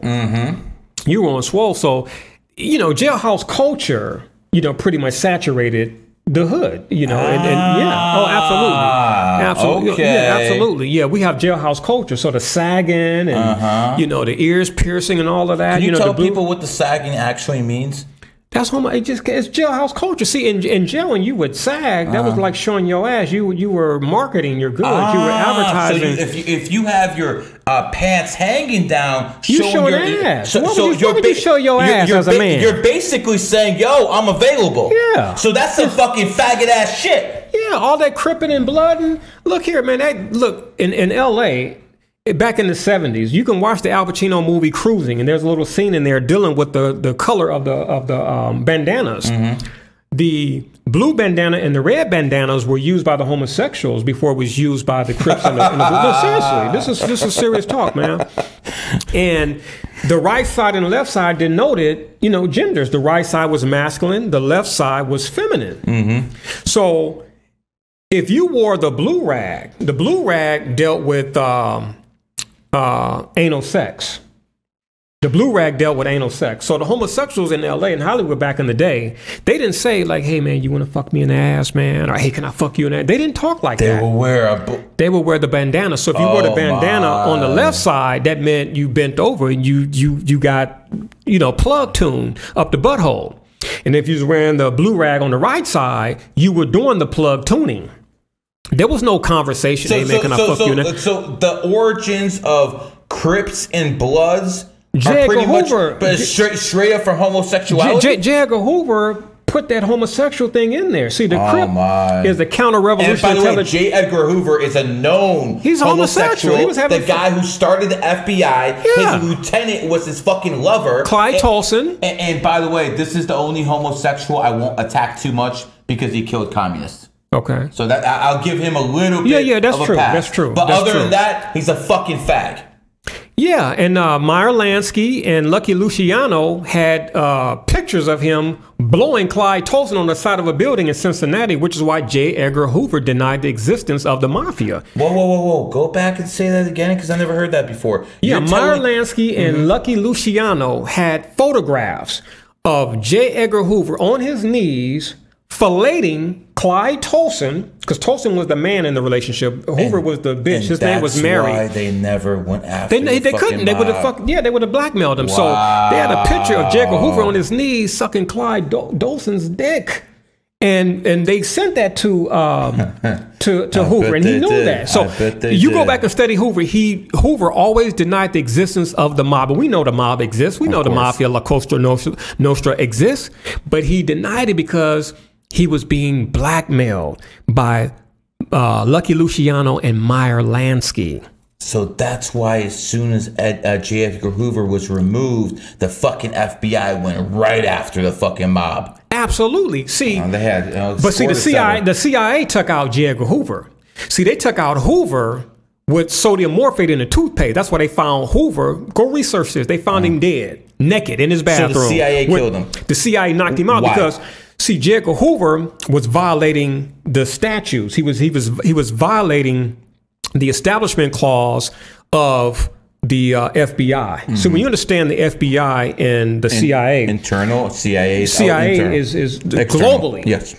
Well, Hoover was gangster. He was like, F that. So the CIA kept running into FBI agents all over planet Earth. Oh wow! And the FBI wasn't supposed to be global. They're national. And they kept telling Hoover, "Look, you got to stop this." Hoover's like, "Man, screw you guys." Like Hoover was about that power. So the CIA took Hoover out. Pretty fucking homosexual. Yes, he was. So the CIA took Hoover out and installed their man, the second in command. What year was this? This was 1971, I believe. 71 to 72, early 70s. I believe it was 1971. 71 to 72. And so Hoover was found in this apartment. Bush ordered that. He was in charge of the CIA. No, that was later. He was an agent. Yeah, he was but he wasn't in charge. He was in charge in '76. He was one of the guys. He was no. Bush. When we talk about the Kennedy assassination, we got to talk about Bush. 100%. But Bush was the head of the CIA in 1976. So the CIA took out Hoover in 1971 to get the FBI out of the global market, the intelligence market, and to be relegated to the United States, the domestic United States. But what a lot of people don't know, even though the CIA is international, right, global, those motherfuckers operate domestically. Of course. They were on the scene when Senator Robert Kennedy Sr. was assassinated, the CIA. And they're not supposed to be on American soil, operating on American soil. So it went both ways. When the CIA was founded 1947, year of the pig, their number one enemy was President Kennedy, was born 1917, year of the pig. Pig and snakes are enemy signs. That's why they call it the Bay of Pigs. That's why they call it the Bay of Pigs. So basically, here's what happened.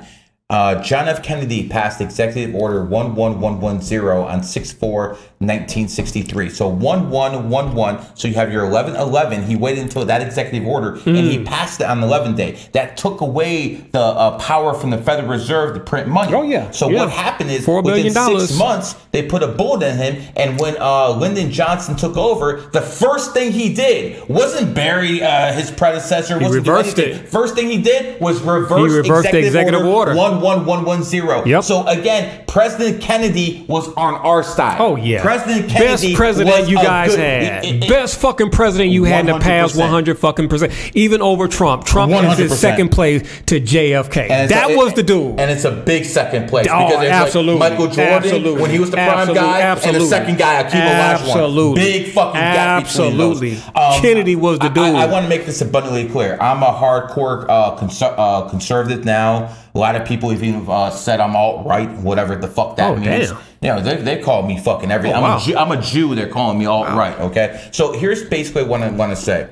I respect President Kennedy more than any fucking other American official ever, except with maybe George Washington. How he crossed the Delaware. That's a long time ago. We're talking modern. He had some balls. The shit he did in modern day times, man. That dude had some balls. That's my dude. And he was charismatic too. That was my dude. He had a lot going for himself, man. He was born on 29, 2 and 9 is 11. Yeah, he had a lot. He had a lot going for himself. He did have one problem. He liked whores. Yeah, and he did. Marilyn Monroe, while she was fucking Fidel Castro, she was also having sex with him. And the thing is, she was taking secrets from Kennedy and giving them to Fidel. And that's why the CIA murdered Marilyn Monroe, because she was a double agent too. Yeah, see, Kennedy was sleeping with a lot of women. He was sleeping with a West German prostitute. That was the woman he said gave him the best head he ever had in his life.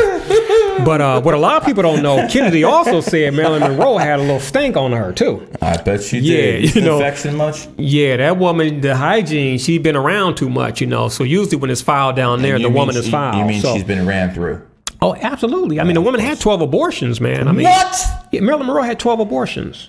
Yeah. I hope you're burning in hell, you fucking whore. That woman had 12 abortions. 12 abortions? Yeah, this is the fucking 60s? Yeah, how do you have 12 abortions? The 50s and the 60s, that's man. Sick.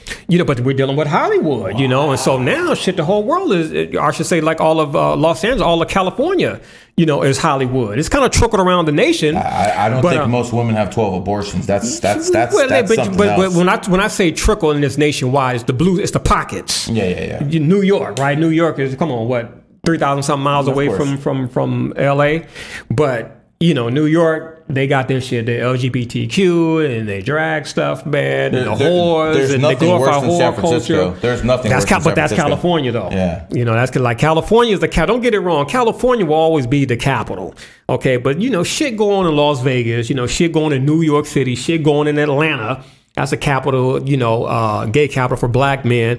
Like, say it again, because people don't know that shit. Oh no, Atlanta is the capital. It's the gay capital. For black men. The black gays, black gays. Atlanta is the capital. I remember the last time I went to Atlanta. ATL. Yeah, the last time I went to Atlanta, I could feel that shit here, man. And then when I got to the hotel, the dude was flaming and shit, and it's like, that shit was really weird, man. Because I'm like, man, the homosexual energy is just fucking low. I was in the air. And I'm like, I'm going into like fucking Sodom and Gomorrah. Like I just kind of felt that shit. Yeah. And then I got to the hotel, the motherfucker was just flaming. He told me about some vegan restaurant or what have you. And I was like, God damn, you know, and I'm biased, you know, and I'm like, oh, in Atlanta, women, like they're there and you want pussy. Yeah. You want all these women, all these beautiful curves and beautiful shapes. You want bussy. And motherfuckers want to suck dick. You want bussy. No, get some booty. You know, and so I'm like, man, you know, let me just chill and let these people like do their thing. I'm just visiting. Even though I'm from LA, we got a Hollywood in our backyard, but still, I'm from South Central, so the energy is 180 degrees. The energy in South Central, even 180 today, degrees. They're not pro homosexuals, right? No, that energy. See, you have to deal with like vortexes, if you will, like cities.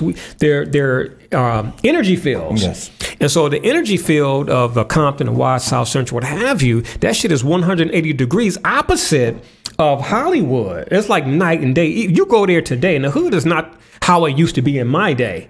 But still, what you see going on in Hollywood, you don't see that there. Like all the LGBTQ and the flags. I'm not saying it doesn't exist, but it's not evident. They're not waving flags, and you're not seeing like what I see when I go to certain spots in Hollywood. I have a very weak stomach, by the way. So if I go to a restaurant, right, so I go to Alak, and then I see, you know, a transvestite come in, it messes with me. I have to get up and go. I can't. It'll spoil my appetite. I went to a fast food place, and I'm getting the food out, and a transsexual gave it to me. I fucking threw the shit away. There's a spot that we have a plant. We have a plant power, I believe is the name of it, in Hollywood, and there's a transvestite that worked there. And so when I go there, I'm always taking a risk when I go there because that individual could be working there. And when it is, I just turn around and just leave. Like, damn, I drove out here for nothing. I'm that sensitive. I used to go to a veggie grill in Burbank, and they had one out there. Fuck my appetite up, man. I throw the food away. You know, I'm like, damn, I can't even eat this shit now. Very sensitive stomach. I'm from South Central Los Angeles, and so that will always be in me. Back in my day, and I'm not saying this is right. I'm not saying this is right, but this was the reality of South Central Los Angeles. You could not be flaming back then. They used to beat up the flamers. If you were flaming back then, you got your ass. They still do that in Russia. Well, in South Central, they would beat your. It was very rare. It was very rare. And this is why they put the black men in dresses. This is why they always put the black men in dresses in movies. Because they're trying to influence that black community to turn homosexual too. I've always thought homosexuality growing up is a white man's disease. I always thought that's what it was. Well, before it was like when you watch the movies, you read the books about San Francisco, what have you. It was always like white males, and we had blacks, but black males who were homosexual. But see, back in the day, they weren't flaming with it. Like they were still dressed like men. They didn't wear dresses and skirts and heels and shit like that. You know, like one of my favorite human beings is James Baldwin. That's my dude. But James Baldwin was homosexual. But he still had that masculine flair, like when he's talking to Nikki Giovanni and he's like, baby, Nikki, baby. Like there was that coolness there. Like you would not have known that man was a homosexual unless you read and found out that James Baldwin was a homosexual. He made the FBI list. But today, the gay males want to look like females. I don't know if you guys have seen Magic Johnson's son, EJ. Oh, God. Like this he cut a deal. Cut a deal with a fucking son like that. Oh, absolutely. But I also believe, too, Magic was doing a lot of shit at the Playboy Mansion. Some shit jumped on his ass. Yep. I honestly believe that. I believe it's the same thing of the women screwing a lot of men. Worry around your kids. Because your penis is the site of it's a chakra. Yep. Like the first chakra, So, and your chakras are diskettes, so they pick up information.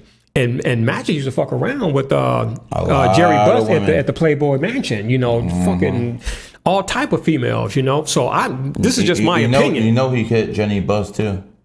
Maybe. No. There's no maybe. I never heard of that. I'm telling you. Let me say I wouldn't be surprised because Magic. I heard Magic out of his own mouth say that the most amount of women he had ever been with one time was 7 women. So it doesn't surprise me. What else do you expect from a swan? And Magic had a private shower in the Forum. After games, he would always have 2 whores waiting for him. And when it used to belong to Jamal Wilkes. So this started in 1985 when Jamal Wilkes got cut from the Lakers. Magic Johnson took it over. Magic was into some freaky shit. So when I look at that, his son EJ, it's like Magic, yeah. I don't care what nobody said. I'm like, Magic, I know your fucking history. You was in some Sodom and Gomorrah type shit at the Playboy Mansion, Hugh Hefner spot with your dude Jerry Buss. And a lot of shit used to go on at the Playboy Mansion. And you agree with me that if you're a fucking homosexual, if you're a whore, whether a man or a woman, but much more a woman than man, that your kids will be the ones who pay the freight. Look at Dwayne Wade. Look at Magic. So the children. Yes. The sins of the father passed down to the children. I believe that. I don't think it's an accident. No, not at all. Not at all. Not at all. Not at all. So Magic was doing a lot of freaky shit at the Playboy Mansion. What do you say to the red pill guys who say a man can fuck 50 or 1,000 women, it doesn't matter, but his woman has to be pure? You know, as I was telling you earlier, I don't subscribe to the whole pill type of thing there, and I do my best to stay out of it. It's entertainment to me. Yeah, it's entertainment to me. We got to call these people out, though. I believe in righteousness. I believe that, you know, marriage is the best thing for society. Even the United States Congress said that marriage is in the best interest of society and it's in the best interest of children. Correct. Children need, you know, families. So there's a risk involved when you're plug tuning 50 women. Pregnancy. Are you going to be in those children's life to be their father? If not, then you're part of the problem that we're dealing with in America. Okay. Now, so let's take Andrew Tate, for example. Okay. He's out there. And by the way, I know you support a lot of the stuff that Tate says. Yeah, I don't. As do I. About 70% I support what he says. But the man out there has had kids with multiple women. Now, see, I didn't know that until you told. Well, I exposed his ass. Oh, okay. I was about to say, I never heard that until you said it. He basically has multiple kids with multiple women. We know as men that you have to be around your child to basically make sure these kids are not beta males. You have to. So what happens? How are you as a man? Even I admit you're an alpha. How do you as a man have 3 different families? How can you be at all these different people's lives? See, the Muslim men who had money and had multiple wives, the family was together. It was all together in the same house. Yeah, they were mostly concubines. Yeah, but still, though, they was in the same place to be impacted. Yes. By that man. This spreading out type of thing is very problematic because you're not there to monitor. You know, there's like 100%. When your children on the scene, you can look at your child and tell, you know, what's going on with them. You know, you start seeing shit, your son playing with baby dolls, your little Barbie dolls and shit. You're like, whoa. No, I'm just saying. But the point is, you have to be on the scene to see shit like that. Correct. So you start seeing, when you're on the scene, you start seeing things. If you're not on the scene, then you're not seeing certain things. You see? So spreading your seed around like that is very risky. And it plays a role in where we are today in America with all of these fatherless children. Fatherless children who are more impacted by females rather than males. Back in my day, even though I had the maestro on the scene, my pops, but I also had maternal uncles and I had paternal uncles. And then they had friends in the hood, Joe, Skeeter, and those type of dudes.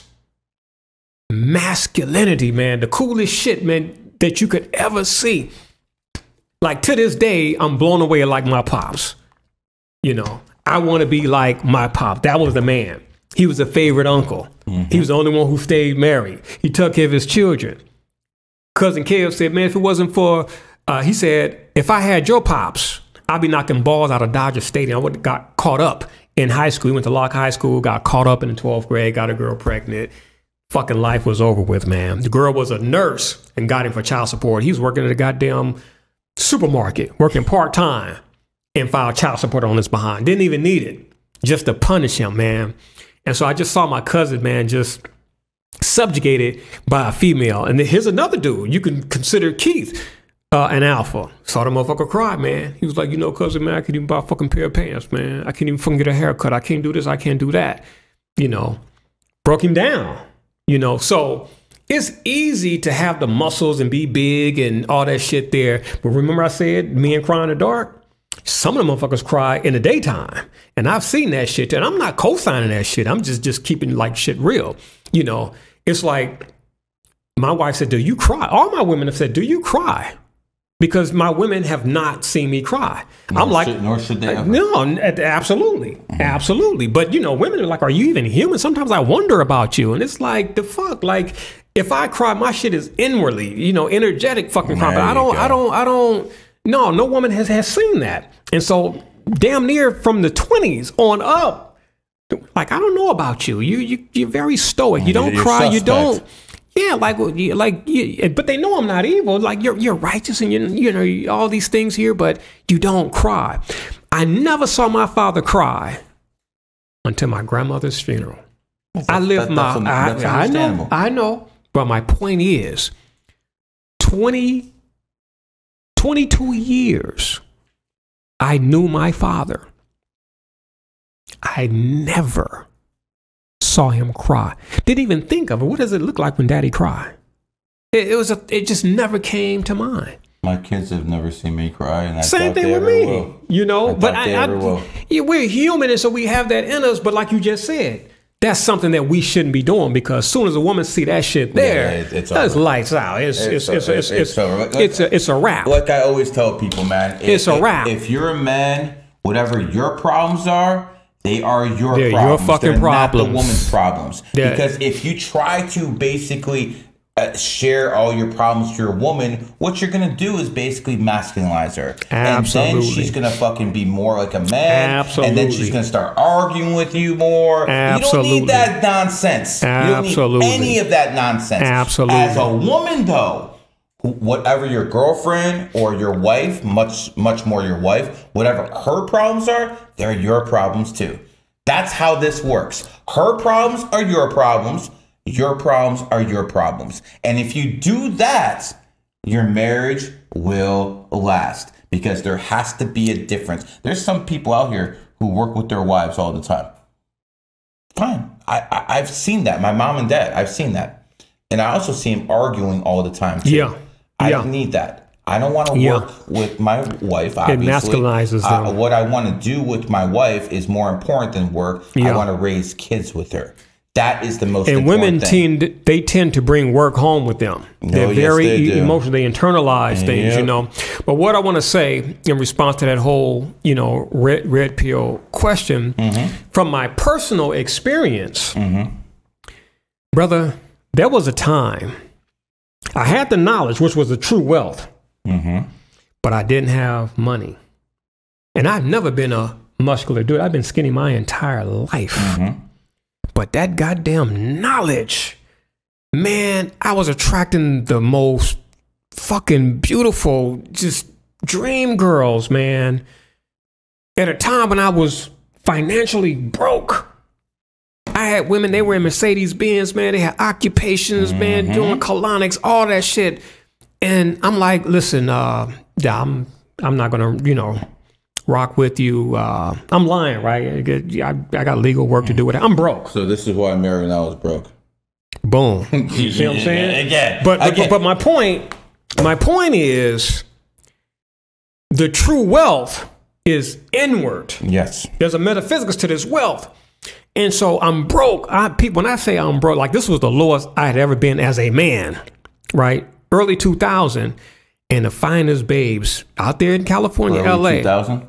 Early 2000s, man, on the scene. I didn't really blow up until... The 2000 was the year of the dragon, your enemy's son. Well, this was, you know, 2002. It just took place between 2002 and 2005, right? The age 32 and 35 are our most critical, pivotal years. That's when we dump off a lot of karmic debt, especially if we got things to do in society. So this is why I tell people, between the ages of 32 and 35, you're going to go through some shit. Okay, but even Jesus died at 33. 33 is within the 32 and the 35. But this is when we are throwing off the most karmic debt. Okay, the most karmic dirt. The slate is being cleansed because we got work to do, especially if you're a light worker. So if you're between the ages of 32 and 35, don't fret, don't trip. Prepare yourself. Because when I hit 32, man, divorce. Money, everything gone. But I kept working on myself, learning law, learning business. If you learned numerology and astrology at a younger age, you probably wouldn't have got divorced. My life would have been totally different with those sciences. I trip on people who talk shit about numerology and astrology and all of that and palmistry. I go to psychics, man. Some of the dopest people that I've ever met have been people who were into these into the so-called occult, the occultic sciences, the occultic arts and sciences. Some of the deepest people. Hey man, this person here does this person does that. You know, I got they said, man, how can you be boys with Gary and he smokes? I said, Gary is one of the deepest, tightest dudes on planet Earth. And what you guys don't know, when motherfuckers are deep, when they're heavy, they do certain things that to onlookers, that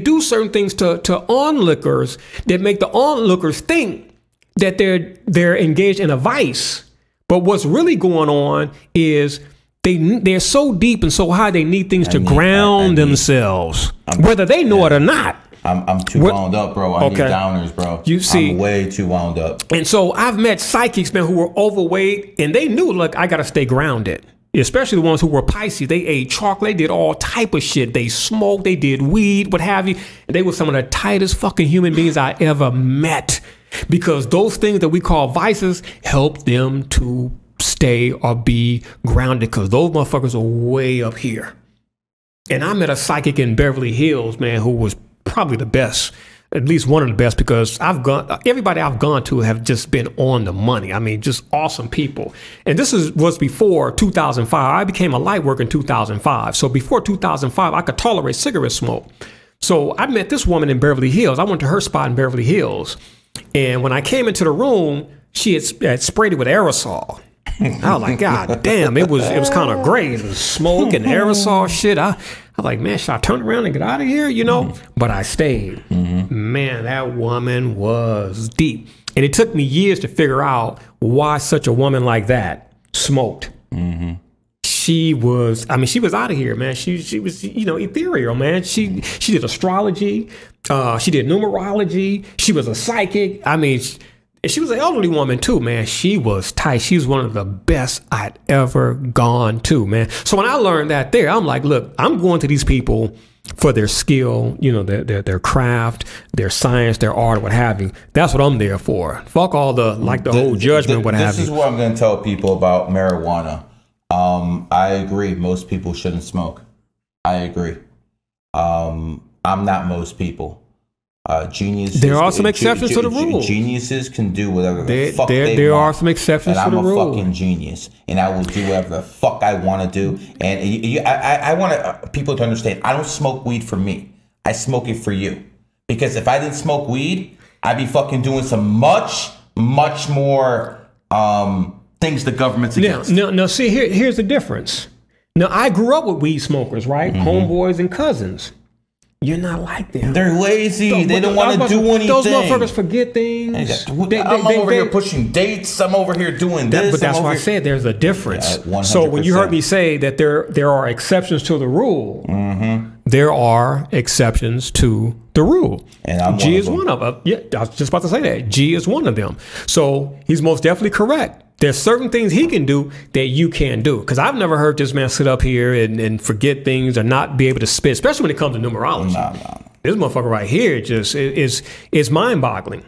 Because I'm one of the first person to tell you, like, this motherfucker's a genius right here. The mind is very mathematical. He be pulling shit, man. And just him, that actually matters. This is not some fucking pleb. This dude here. This is coming from Djehuty. If Djehuty fucking says I'm up there, then you know it's the fucking real deal. This man had his shit together. Man, our first conversation, man, like I had always known. Heck yeah. And I remember Like I don't talk to people for that long. Man, I want people to understand something. Man, I talk to people for a brother, living. I was sick and tired of talking to people. I get paid to talk to people Gee, for a living. we spoke for fucking. Bro, I was in Pasadena, bro. I was in Pasadena, man, and we was on the phone 3, 4 something hours, man.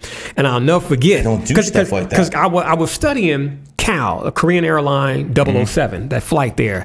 So, and I knew it was an espionage plane because I studied some of my conspiracy section. So I knew the 007 dealt with intelligence plus James Bond, right? Intelligence agent for what MI5, MI6.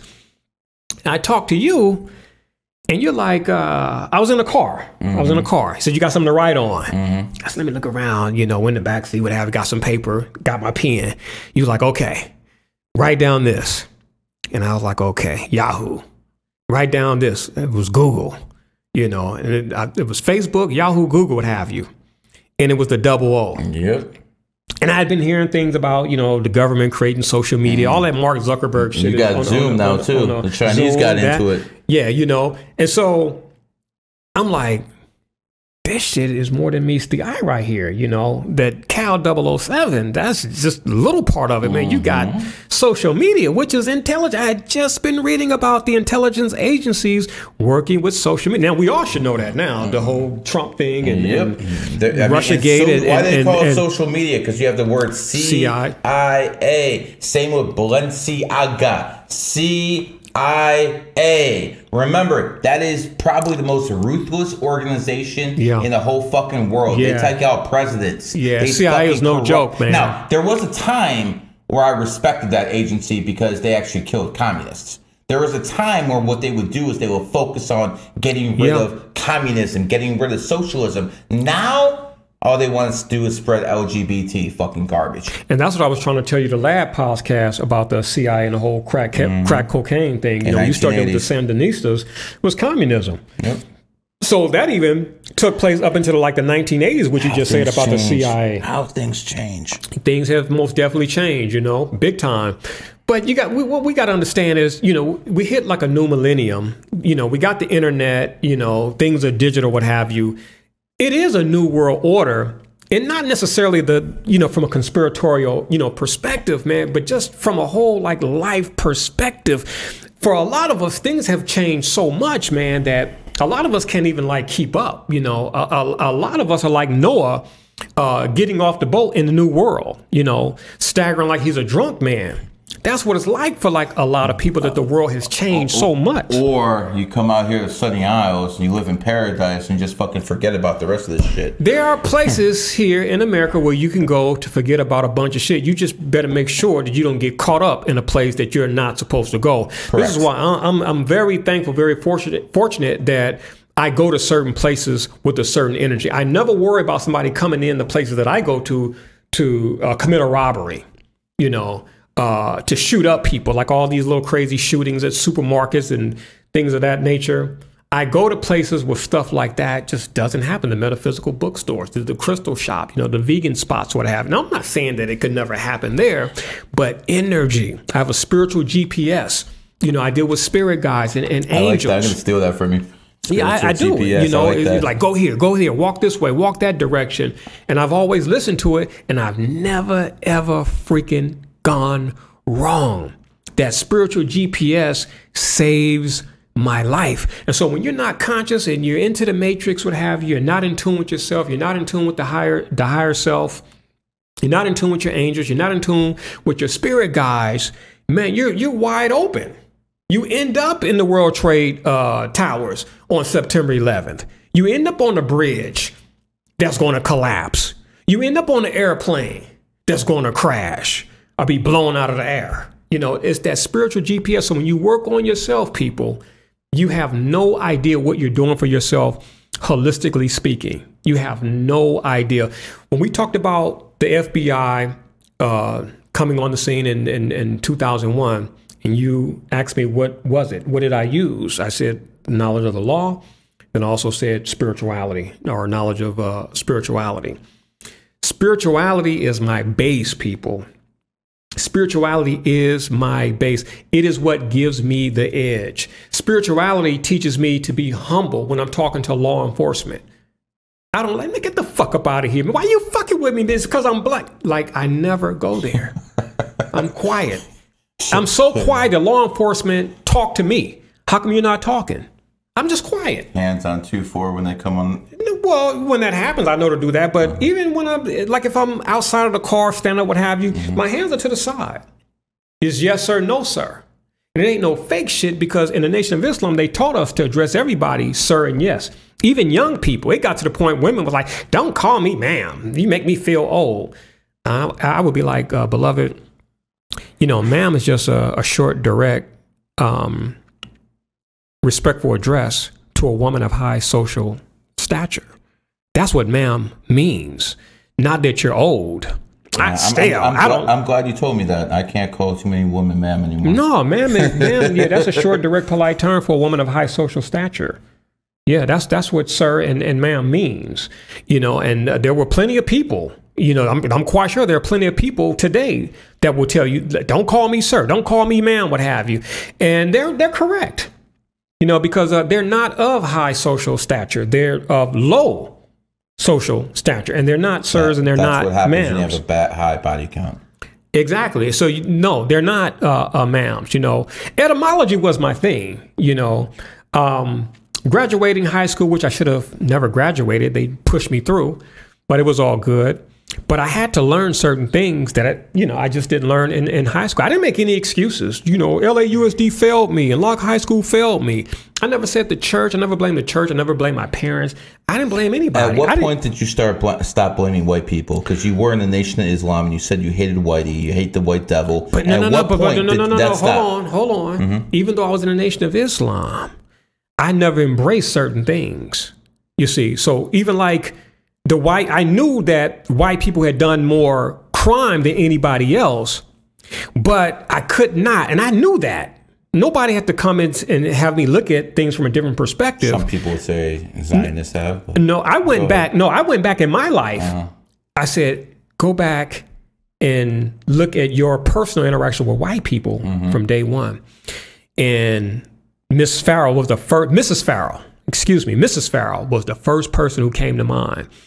This woman will always be with me. You know, like this woman, Grandma Sis, Maria, my mother. And after that, Mrs. Farrell, a stranger, just happened to be a Caucasian. But the things this woman did for me, like reading and the art, what have you, I'm 53 and I'm still impacted by what that woman did for me. And that was back in the 70s. We're talking 1977, 1978. 53, brother. Oh, well, thank you, beloved. Where the gray hairs at? I mean, they're there. You just got to look, you know. A little hair color, you see little strings coming out, what have you. You know, I'm not an alien. But thank you. But I'll never forget Mrs. Farrell, Caucasian. And so when I go back and look at my life, those who benefited me, it's like, it's kind of hard to believe somebody is a devil, a doer of evil. And they've never done evil to you. They've only done good to you. And some of them have done, in many cases, a lot of them have done more good for you than your own people. So I don't know if I covered this on the last podcast. When I left the Nation of Islam and I went back to Torrance, I went to Rolling Hills. I went to Rolling Hills to see the movie The Client. And I had a conversation with myself. I'm like, damn, the nation is your people. Black people are your people.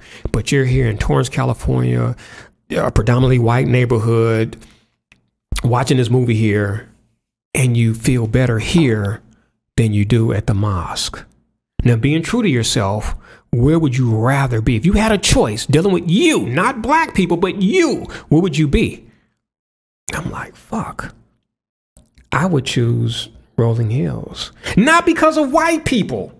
See, the thing about Djehuty Mara, I don't do things for white people. Oh, you kissing up to white people, you please. Man, go back and listen to my videos 10, 11, 12 something years ago.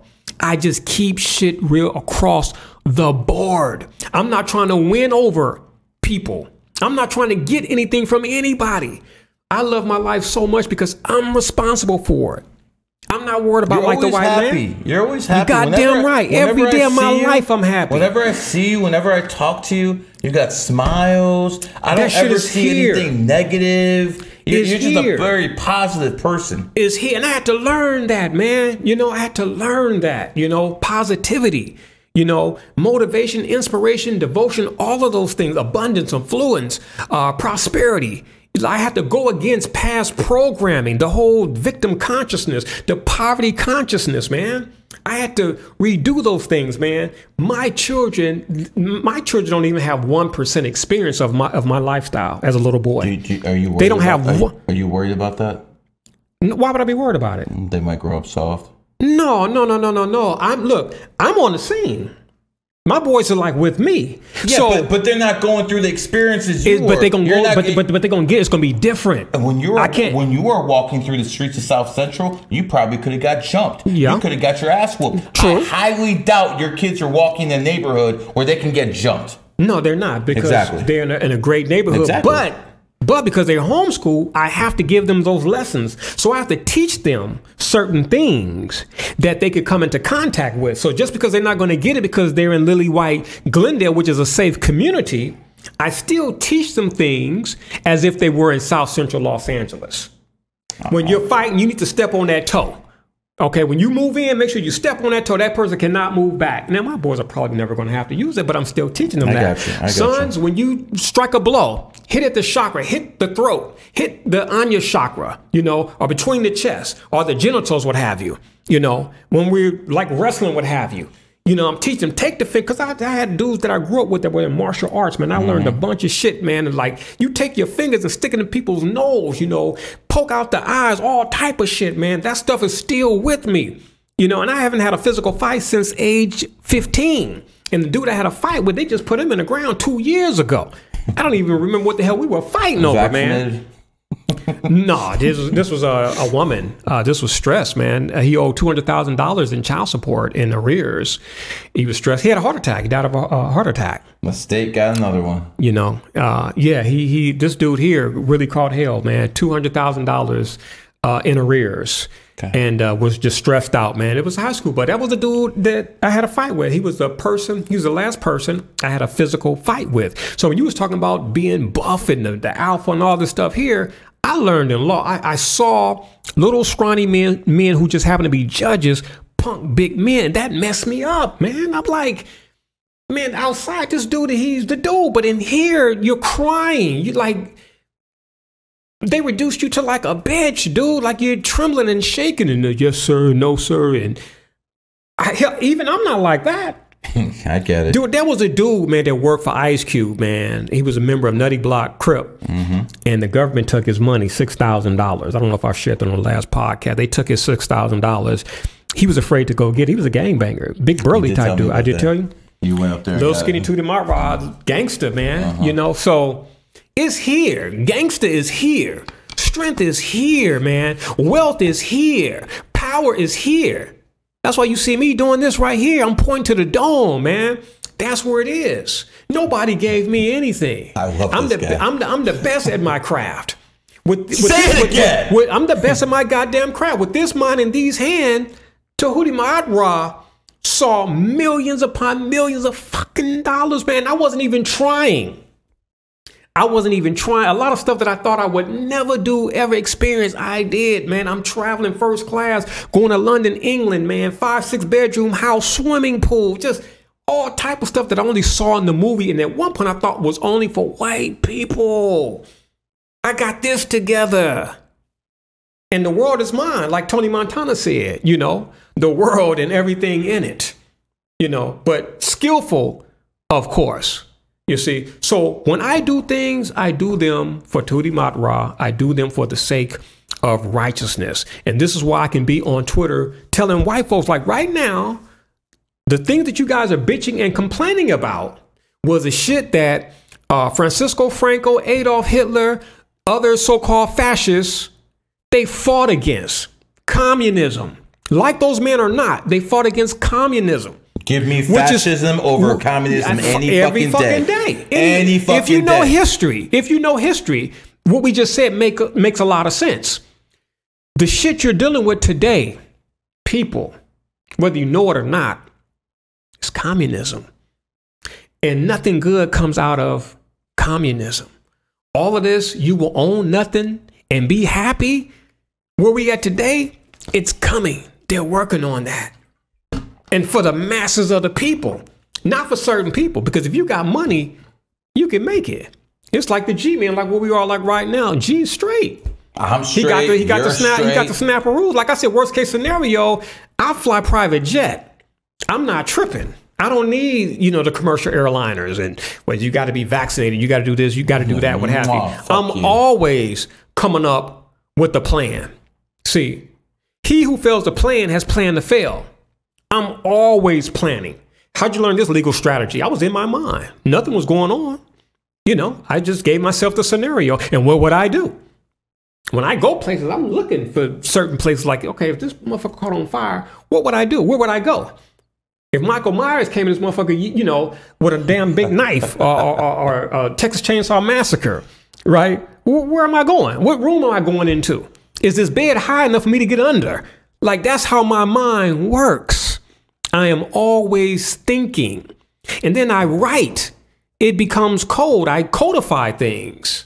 And then I apply my code. And that's where the success comes from. But in applying the code, that's action.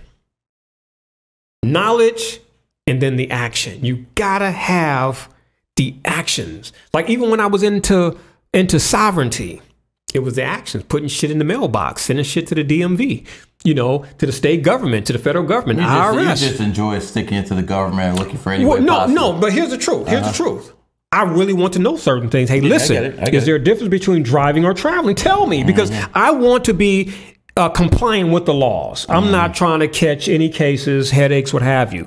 I want to do the right thing. I want to be a law-abiding citizen. But I found out that those who are supposed to enforce the laws actually break the laws. No, of course. The laws are for me and you. They're not for them. You see what I'm saying? And see, I didn't know that back then, and it's like, hey, I'm hearing these people saying that I don't have to pay taxes. I'm hearing these people saying I ain't got to have a driver's license. I'm hearing these people say A, B, C, D. Is this the real deal? Because I'm radical like that. I'll do that shit. But I need to know, is it the law? And they would never answer me back. And that's when I knew, like, oh, snap. These people are right. But these people were missing something.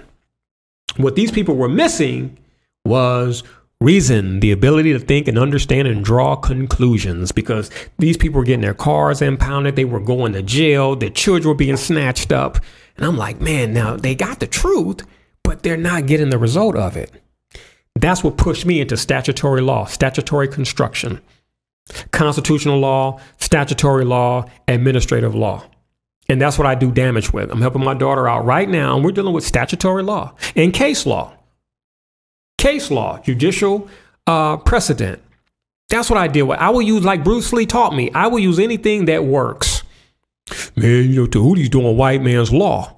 But white man's law benefited me. Try Jewish law. And the dude who said that, he had to come to me. Of course. And I'm a Taurus, I never forget. So it's like, fuck you and good luck with your Black Dragon cars that's supposed to be top tier sovereignty, what have you. You get your shit back from LAPD on your own. Because word got back to me. And you supposed to be a goddamn Moor in the top Moor. What I'm doing is white man's law is weak and lethargic, what have you. But yet and still you're coming to me while I'm out of town asking me for help to get your 2 impounded cars back. Because LAPD snatched your shit up off the street. They didn't know about your sovereign status. People, before you think about sovereignty, you might want to check me out before you do that. So the sovereign people are kind of like women with no accountability. No accountability, man. Robbing people left and right will tell you anything that sounds good just to get your money. But when you get in the Jimmy Jam, they're not there to help you. Sounds like a stripper who you're trying to take home. Yeah, they're not there to help you. So if you guys are thinking about that, you might want to contact me and get the 411. And it's not about money with myself. I generate, different areas from different areas in different areas. So for me, it's not a hustle. I'm not selling anything. I'm just, giving people advice. All right. That's all I'm doing. We've been at this for almost 4 hours. Ooh. I almost, but we haven't even got into what you're fucking known for. We've been talking for three and a half hours, and we haven't even got to your forte, my dude. But you know that we did 4 hours, brother. We can go 8 hours, 9 hours, what have you. We can do 24 hours. I would never get tired of talking to you. It's just so much information, people. But I do want to go into your wheelhouse. You're a holistic medicine expert, so I wanted to ask you some things. When you cut a carrot, the inside of it looks like the iris of your eye. Carrots are good for your eye. That's what we call the doctrine of signatures. When you take a walnut and you cut it, it looks like a brain.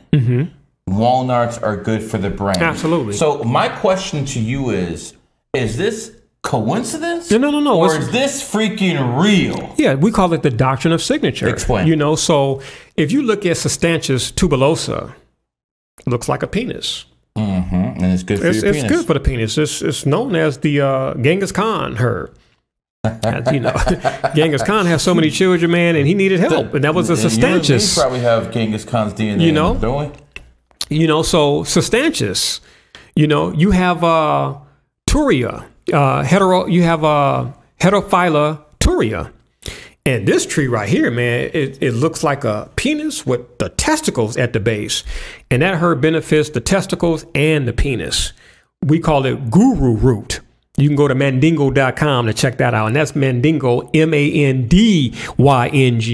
Not the I-N-G-O. That's a porn site. But mandingo, M-A-N-D-Y-N-G-O, that's a herb site. I don't mess around with that porn stuff, all right? Make no mistake.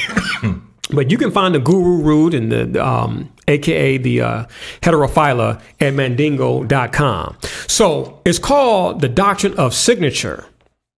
When you take a herb like eyebright and it has a little vessels that you can look into the white of the eye and see the blood vessels. Eyebright is good for the eyes. There are certain herbs that are thin, they're fibrous, but they're thin, which is the same as the inside of the female vagina. Like these herbs are mucilaginous, red raspberry leaf, marshmallow. They're good for the female vagina. So the doctrine of signature. You hear that, whores? Let me say the whore. That's been scripture called them whores. They need it. Like get rid of yeast infections because these bras need it. The whores need the wild yam root, which is the natural birth control, right? 99% effective rate. That's where your dioxygen came from. See, before there was the drug, there was the herb. You see, as a matter of fact, the word drug goes back to the old French word drogue, which means dry plant. The plant, that's your medicine, not the drug. They push the drug on you because the drugs bring in a lot of money. You can't patent. You can't patent a herb. Weed is a herb. It's a plant. It's not a drug. Marijuana is a plant with 500 plus medicinal purposes. Say it again. 500 plus medicinal purposes. So when people start talking shit about weed while they're fucking drinking alcohol, while they're fucking out here fucking a whole bunch of whores, am I supposed to take these people seriously? No, they want to talk about me smoking weed, yet they're fucking whoring around and drinking alcohol. I'm sorry, I can fucking function smoking weed. Yeah. I can make money. I can do things. Yeah. You're not gonna function smoking, drinking alcohol all day. And by the way, when you drink alcohol, doesn't it allow for possession? Absolutely. Alcohol from alcohol, it's an Arabic word, and it means flesh-eating spirit, Jinn, they say jinn will make you sin. Well, in Islam, that fiery spirit is called the jinn, Jinn. So there's the connection, the correlation of physical things and spiritual things are things of a spiritual nature. So people, when you drink alcohol, and you try to come up with all these reasons why you drink the alcohol, you're sabotaging yourself. You're polluting your blood. You're polluting your lymph. You're polluting your kidneys. You're polluting your liver. You're doing major damage. Major damage. See, tobacco is not a problem when we talk about smoking. It's the type of tobacco that you're smoking, and it's the other chemicals that you're smoking. Cigarettes have 700 plus ingredients that when you put fire to the cigarette, turns into 1,400. Now, tobacco is sacred to the Native Americans. What did they know that we don't know today? See, it's the chemical invasion. It's the same thing I said about meat. It's the same thing I said about water. All the stuff that we can talk about, the water is toxic, the food, the meat, and the dairy products, and the pharmaceuticals. Is it basically it's chemicals, beloved? Is it true that smoking tobacco increases testosterone? That's what I've been hearing from these alpha pill guys, red pill guys. If you smoke tobacco, they're saying that it increases. No, they're saying that to justify, because when you look at the Native American, the Native Americans, they got us beat. They didn't have a low testosterone issue like we have today. So they knew about testosterone. They knew it was the raw pine pollen. They knew it was the marijuana. They knew it was the epimedium, the AKA a horny goat weed. They knew sarsaparilla root. They knew the plant. So if you want to boost your testosterone, nothing beats the plant. As a matter of fact, I challenge you to look up bull bean natallensis. There's nothing on planet Earth that comes close to bull bean natallensis. All right, go through a list right now of what plants are best for testosterone, because I keep hearing people, yo, inject some testosterone in you. And I keep from where? Where's that testosterone from? That's exactly. A fucking chemical. It's going to shrivel up your balls. Your balls are going to shrink. I'm thinking, wait a second. Why would I put testosterone in my body? That's like putting fucking sperm in my fucking body. Am I wrong? No, that's idiocy. You don't have to do that, people. Look here. When we say horny goat weed, we're talking about a goat. What's the symbol of Playboy magazine? A bunny rabbit. We're dealing with fertility, sex, screwing. Okay? What is a stud? That's a horse. A man who's a stud is some dude that he can throw pipe. Leg game is strong. So when you look at the bunny rabbit, the stud, the goat, straight face. I'm just being real. They're eating the fucking plants, man. You heard of the term soya oats? We have a herb called oat straw. That is a herb that boosts or increases testosterone, but also increases sperm count and improves the quality of sperm. Man, you got dodder seed, you have black maca root, you have bull bean, natalensis, you have Africana pygeum, you have mirapuama, you have cistanches, you have cubraucho, you have sarsaparilla. There's hundreds of. Motherfucker, are you kidding me? Go to mandingo.com. Let me tell you something. No, I'm not going to even go off into that. I was about to say I'm 53 and some other things there, but I would have said something that would have probably had the phones blown off the hook at Mandingo, because I don't care what I know what you're about to say. I don't care what the age is. You can lead pipe for an hour to 2 hours. Like it's real. I'm talking about an hour to 2 hours. Not that women really want that. But all that, as you age, your shit, just add some BS. There's some plants out there will blow your freaking mind, people. While these motherfuckers are paying for Viagra and Cialis. Man, you don't need that stuff there. All those fields, sildenafil, vardenafil. I'm 45. You don't need that shit. That's going to mess with your vision. It's not going to have an effect after a while, but it's going to mess with your vision. It's going to cause headaches. It's going to cause nosebleeds. You don't need that. Nosebleeds, brother. Yes. There's a great documentary on UFO television. I think it's called Pharmagate. And Dwayne Johnson. Yeah, that's actually his part where he's explaining the side effects of taking those Dwayne Johnson? Wow. He's in that documentary breaking it down. You know that documentary got buried. Yeah, it's on UFO television. It's the only place I know where to watch it. But that's the real deal. So there are a lot of dudes taking things, the supermarket sex pills, stuff they're buying off the internet, but they're complaining about the headaches. And they're saying like the stuff don't work. Well, after a while, it's not going to work. There are natural things that you can take day in and day out, because you're not taking it to be erect, to bang some chick. You're doing this even if you're not with a chick. You're taking these things every single day. They become part of you. They get in your blood after like 3 months and you're good to go. So no matter who you're with, you can perform. You ain't got to pop a pill in order to get an erection. Like it comes natural. I just need my wife to be naked to get an erection. Hey, that's what I'm saying. That's all I need. That's all I need. Man, I should have issues right with women who would talk about camisoles and you don't like camo. I'm like, look, that shit don't do nothing for me. Your naked body, your birthday suit. That's all I need. Because all that other stuff is going to be on the floor. You see? And I'm still going to be turned on. So you can save your money with that stuff there. That's for the women, because I don't need that shit. It's just like what you said. Just be nude, be in the nude. That's all I need. But I'm telling you people, man, these herbs, whether you take them as capsules or drink them as teas or extracts, man, they get the job done. Just as I'm known for numerology, just as I'm known for code cracking, just as I'm known for basically uncovering the matrix for you guys, this is what this guy's for. He's holistic medicine, and he is goddamn the law. He basically mastered two. And the FDA, they came, all those people, I'm telling you, the law, man, I'm here today because of the law, and I mastered these people's game, man. When I told you I had all them run-ins with government, brother, I mean that. Federal, state, local. So the feds went after a black man, and they came out nothing. Yeah, and I mean, it was just because, you know, herbalists going against you. You could be a white man. Same thing in court, man. Like if you go in there who's the white guy they rung up? Who was selling the holistic, the herbs and all this stuff, and they put him in jail for 5 years. It's been a whole bunch of them. So the main, give me some main names. I mean, man, they locked up my dude Ed McCabe, and he's the king of oxygen. He's pushing the oxygen. They locked this behind up, man. They got rid of Harold Hoxie, but that was like back in the day. Who else? Royal Raymond Rife, and these guys weren't even herbalists. Well, all of them weren't herbalists, but they were. Knew what you knew, nothing would have happened to them. Now, okay, since you brought that up. And there were you asked about white men and to name them and who had been locked up. Well, when it comes to blacks, the number one person come to mind is my good buddy, a former buddy, Tim Morrow. I refuse to go out like Tim. Tim was a tight cat, but they got Tim, man. Tim served time in jail. As a matter of fact, Tim was so sick in jail, they let him out to die. And he was a herbalist. And they got him. Same thing with Dr. Sebi. See, when you go in, like Osho, they got Osho. Osho wrote about that in a book.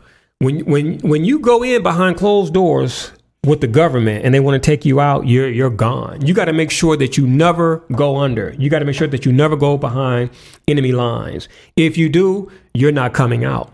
That's Tim Morrow. How close are you? That's I'm a long ways from it, brother. Look, spirituality and knowledge. I know how to navigate. I'm telling you now, it's not happening to me. Wisdom, the ability to live life skillfully. I have learned so much. Law is the key. You never hear me talk about curing a disease. I always talk about repairing organs. I know the language. Law is a language. So these jokers are never getting the Ma'at Ra. I'm wiser today than I was 5 years ago, 10 years ago, 15 years ago. I'll be wiser more and 5 more. That's why I move the way I move. That's why I move the way I move. If you want me, there's a barrier. I don't need your money. But my $100 monthly fee, that's a barrier, man. I've been creating those boundaries. That's how we, ended up dealing with this particular female back in the day. But that taught us. Because you don't move the way you used to after dealing with old girl. After dealing with her. I don't move the same. Everyone who comes to my group signs a non-disclosure. And where'd that come from? It came from that bitch. You see what I'm saying? He learned. It came from that bitch, man. He learned. I learned from that bitch, man. I did not know there was those type of crazy people out there. The people you could go out there and help. People you could go out there, help nurture. And you find out these people enjoy causing drama. Yeah, they enjoy causing suffering no conscience, and pain for whatsoever. Other people. And they will use the legal system against you. Yeah. And this is why you need people like this. Yeah. This is a men's right advocate to the nth fucking degree. How many fucking men have you saved? A plethora, man. A plethora. I've met so many people, man. I mean, white, Asian, Latino, black, doesn't matter if you in this matrix, man. I mean, you're a piece, man. Like you're a chip, So you gotta know your stuff, and if you don't, then you have to know the right people, man. Even when we did with your dude, like Andrew, when I saw a video when he was saying that he didn't know about his life was in the hands of somebody else. Mm-hmm. And when I heard that, man, I really felt bad for him. It's like, damn, that's not, that's not a good thing to be. You know, because your mind ain't right. You know, you can do your thing and talk and all that stuff there, but in the back of your mind, and see what I'm saying is actually coming from experience. I've been there. So in the back of your mind, it's like, damn, what is my fate going to be? You know, like, fuck, like, are they going to set me up? Am I going to jail? Like, those fucking thoughts be there, man. And it's only when they're gone, when they say innocent or not guilty, man, the fucking joy is out of this world. But until then, there's something riding you, man, and you're not free. And I've been there, people. I've been facing some criminal shit in my early 20s when I was young, emotional, and the prefrontal cortex wasn't developed. You know, some shit along gangster lines and stupid shit, man. And I overcame that. I was a Muslim. I said, Allah, you get me out of this, I'm straight. And I got out of it, and I never, ever looked back. And the thing, kept your promise. Damn right. You know, you damn right. I was like, you know what, Hotep, Keeb, and all y'all. Yeah, I've heard so many gamblers say, yo, God, get me this back. And I'll never do it again. I meant that shit, because that was the first time I was experiencing, you know, what I was experiencing, like facing jail time. And that shit didn't feel good, you know. And I couldn't tell my parents. I couldn't tell my girlfriend. And I'm like, fuck, like, how am I going to tell people I'm going away for like 6 months, what have you? It's like you're a slave to your mind, man, you know. So when that was finally over with, man, I was so relieved. But like you said, I kept my promise. I kept my oath. I was freed. I got off the hook. And I could have went back and did the same thing I did. But I was like, nope, I'm going in a different direction. And going in that different direction led me to the path that I eventually got on, and that led me to where I am right now. So there was benefit to keeping my promise, my oath, to the higher power, because it got me to where I am right now. Because your word has value. Absolutely. Let me ask you this. Let's read this tweet together. Andrew's now the cobra, but he was born a tiger. I saw that. This is Andrew Tate's dad. I saw that. This was on November 11th. I saw that. 11/11/2012. Yeah. So he's basically saying he's a tiger. So he's basically using Chinese astrology. Yeah. And absolutely. Can you believe that Andrew says this is bullshit? He does? Yeah, Andrew says this is bullshit, bro. So again, we have a man who's lying about what he knows because he wants to keep the knowledge from other people. Do you know in the war room they pay everyone on the 28th? I wonder why. Do they seriously? Yeah, they seriously pay them on the 28th. You know what they tell them? They say it's a lucky number. They don't even tell people why. Wow. There's people like in Walmart. All of the prices now are in 8s. You remember 5 years ago, everything was 9.9. Now it's 9.8. Everything has switched. Go in society. You can't 28. You see 28 this, 28 that. And this is basically the knowledge I put out there through numerology. Now, here's the thing. A lot of people copy you. They don't give you credit. And I'm cool with it. I'm not. Because people gonna do them. You know what I'm saying? I'm not cool. See, this man is okay with it. Because it's just it's so much knowledge, and then everybody don't know how to apply it. That's why I can give it up so much, because I'm knowing that the missing component is application.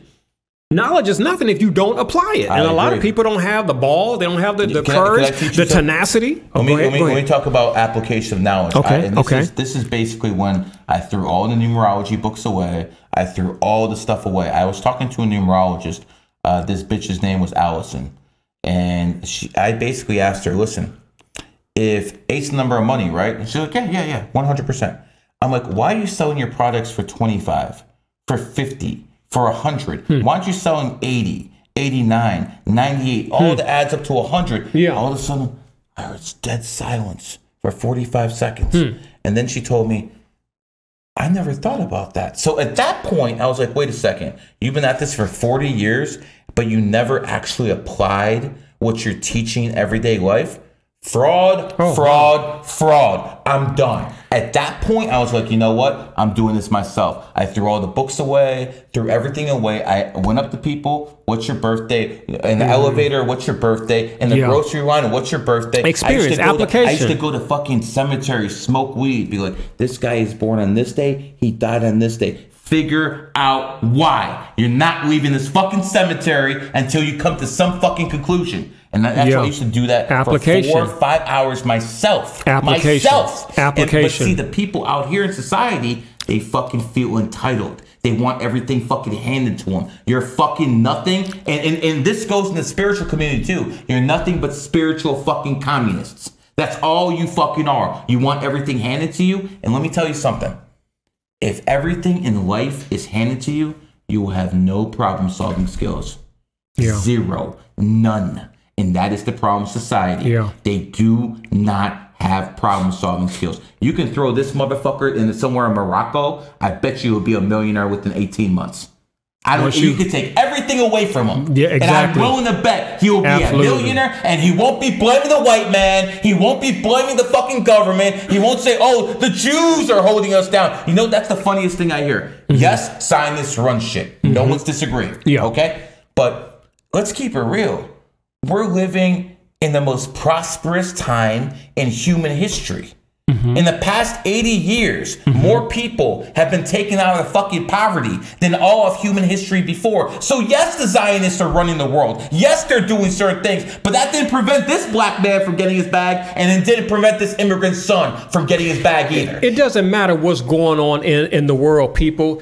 It's about you cultivating your mind and taking charge of your life. This right here, this is the most precious gift. Your mind is the genie bottle. It is the magic wand. It doesn't matter what your race is, man, or your background and your class. This mind here can get you to wherever it is you want to go. Whatever it is you want to be, this right here. And see, this is why I don't put shit in this right here, man, because this right here is the key. This right here is the key. I know with this, I can solve any problem that comes my way. And as the G-Man just said, man, if I was to, you could put me in Morocco, Russia, what have you. The formula is here. And here in the States, I have walked away from several multi-million-dollar businesses that I started. You know why I could walk away, people? I'm the spider, not the web. I spin the web. Ooh. So I knew the things I did before, I could do again, and I've done it 3 times over. It's a formula, and I follow that formula. And once you have it, you can't ever lose it. And it doesn't matter where I go. I can go to Ghana. I can go to Spain. I can go to Germany. It don't matter. I'm a herbalist, and I'm gonna put together the best formulations. I'm going to help human beings wherever I go. And if they listen and they submit to the knowledge and to the formulations, they're going to get results. That's a law. The only thing that can stop people are their own mind. That's the only thing that can stop people, their own mind. Like I tell people, if you want to heal, the first thing you got to do is believe that you can heal and that you're worth healing. A lot of people can't heal because they don't feel that they're worth healing. You see, this mind is all powerful, people. This is why I don't bitch and complain about nothing or nobody. I drop the real. I talk about all type of stuff, man. But you never ever hear me talk about the 50 run-ins with law enforcement and how that stopped me, or how that, you know, that was a shortcoming for me, what have you. You know, it set me back. You know, Christianity, my parents, LAUSD, girlfriends, homeboys in the hood, sellouts, what have you. Nothing can set me back but me. No, I make no excuses, people. My man, you're self-made. You can we're both self-made. 100%. We're both self-made. We can retire. One thing I like about being with you is you're the top of the game in your profession. You're the Jordan of basically. I don't care about doctors. I've never said it, but I always. No, I'm saying it. Okay, I don't give a fuck what you say. I'm saying it. You're the man. You're the man. Okay, appreciate it, brother. You are the man in your field. I like being with another Jordan, brother. I like being with another Jordan. But here's what I'm going to tell you, man. Right on. What do you tell the men who are listening right now who want what you have? They're not you. They don't have your intelligence. What can they do to fucking have a piece of what you have? Number one, you got to own this, because that's work too. I could really just say, hey, you got to do the work, but there's mental work. Then there's physical work in the action. Like I had to go to the law libraries, man. Had to make copies. My back is aching because I'm making copies of whole books. I'm going to the courthouse. I'm sitting in on cases. I'm going to the clerk's office filing things, man. Your mind and then the action. You got to put in the work.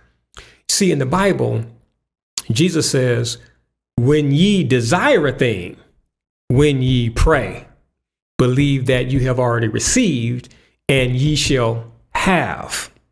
Notice the first thing that was said was desire. Now, in this world, they'll tell you to get rid of desire. I say no. And even the biblical Jesus said, when ye desire, when you pray. Prayer is a vehicle for desire. What are you desiring? But you don't pray. No, I'm making a point. Because a lot of those people do. But my point is on desire. Okay, Jesus didn't say you pray for certain thing when you desire, then you pray. This is what Jesus is saying. But desire is above prayer is my point. Because the way I pray is I think. People say, do you pray? I don't pray the way you pray. When I think, I'm praying. Think? You see what I'm saying? Allah said think in the Quran. To think, absolutely. So I tell people that's my form of prayer. I don't bust the mold and things like this and the rock house. No disrespect. I just don't do that. When I rise in the morning, man, I do me. There was a time, you must pray, and if not, Allah's going to get you. I do me first thing in the a.m. Do you put God above your family? Do I put God above my family? Yes. I'm above my family. What about God? Do you put God above your family? Like Osho said, it's not about God. It's about God being godly. It's about godliness. So I don't know God. Have we met God? Have we had a conversation with God? What have you? So that's why I said, I'm over my family. Good man. I'm over my family. 100%. I've always to each his own, though, but that's just me. I've always had problems with people who are religious who believe they put free God will. They in got front free of their own family. I mean, these are people you're with, a woman you had a child with, and you're going to put some kind of entity. To each his own. I would never do that. To each his own. Religion can make people do certain things, man, that are very questionable to me. Thank God the age of Pisces is over. Yeah. Yeah. And by the way, the only religion that's growing right now is Islam, because it's not really a religion. It's a political system. Yeah. It's a political system. Yeah. So again, that's why it's growing at a rate that other religions just can't match at this point. Djehuty. Hey, I'll be back, man. It's like, we hyped up during the 4 or 5 hours, what have you. We already did it. But yeah, we already did it, brother. But we didn't cover everything, Brother, So I don't think if I do you for do this for 24 hours, we'll cover everything. It don't matter. We just this is the longest podcast I ever did in my life. Wow. And I knew I'd do it with him. Wow. I knew it because you know what? It's so pleasurable having him around. Because I don't have to do all the talking. Yeah, I don't have to do all the talking. I usually have to dominate the conversation. I have to talk about numerology 24/7. Guys, you guys know what the fuck I am. I'm going to bring guests on who can add value. And this man right here definitely adds that. Djehuty, how do people get a hold of you? Yeah, they can get a hold of me at lifemasteryforum.com, lifemasteryforum.com. The products I mentioned, a mandingo.com. That is Mandingo spelled MANDYNGO.com. And then for all that other good stuff I've made over the years, you can find those products at divinemedicinal.com. Divine Medicinals with an S.com. Can I give you some advice, brother? Yes, sir. Make a website that's real easy to remember. Oh, I used to like GG33. I used to, and then have all those other websites under that, because you have to understand, people are stupid. Oh, I'm already knowing, people bro. People can't spell. I'm already knowing. Fucking do anything. That's why I wrote 800 articles. I'm used to training people and to teaching people. But no, I most definitely used to do. That's what DMR was for. You use DMR dot boom. But it's Life Mastery forum.com. It is long, but it's only for certain people. For people who want to find me, they're going to do their due diligence. Lifemasteryforum.com, mandingo.com, divinemedicinals.com. If you want to find me, there's a couple ways to do it. GG33 Academy is the biggest, largest occult school in the world. We have over 3,000 members. We have over 8 teachers that I've trained myself personally. Numerology, astrology, kundalini, tarot, all that stuff is in GG33 Academy. I implore you that if you actually want to learn this stuff and you're on a budget, $98 a month, again, I actually apply what I talk about. I talked about 8s and prices, 9, 8 is 17, 1, 7 is 8. I'm not a hypocrite. This man is not a hypocrite. We believe in what we are saying. That's the difference between us and all these other fucking frauds out there. Yeah. We actually believe in what we're saying.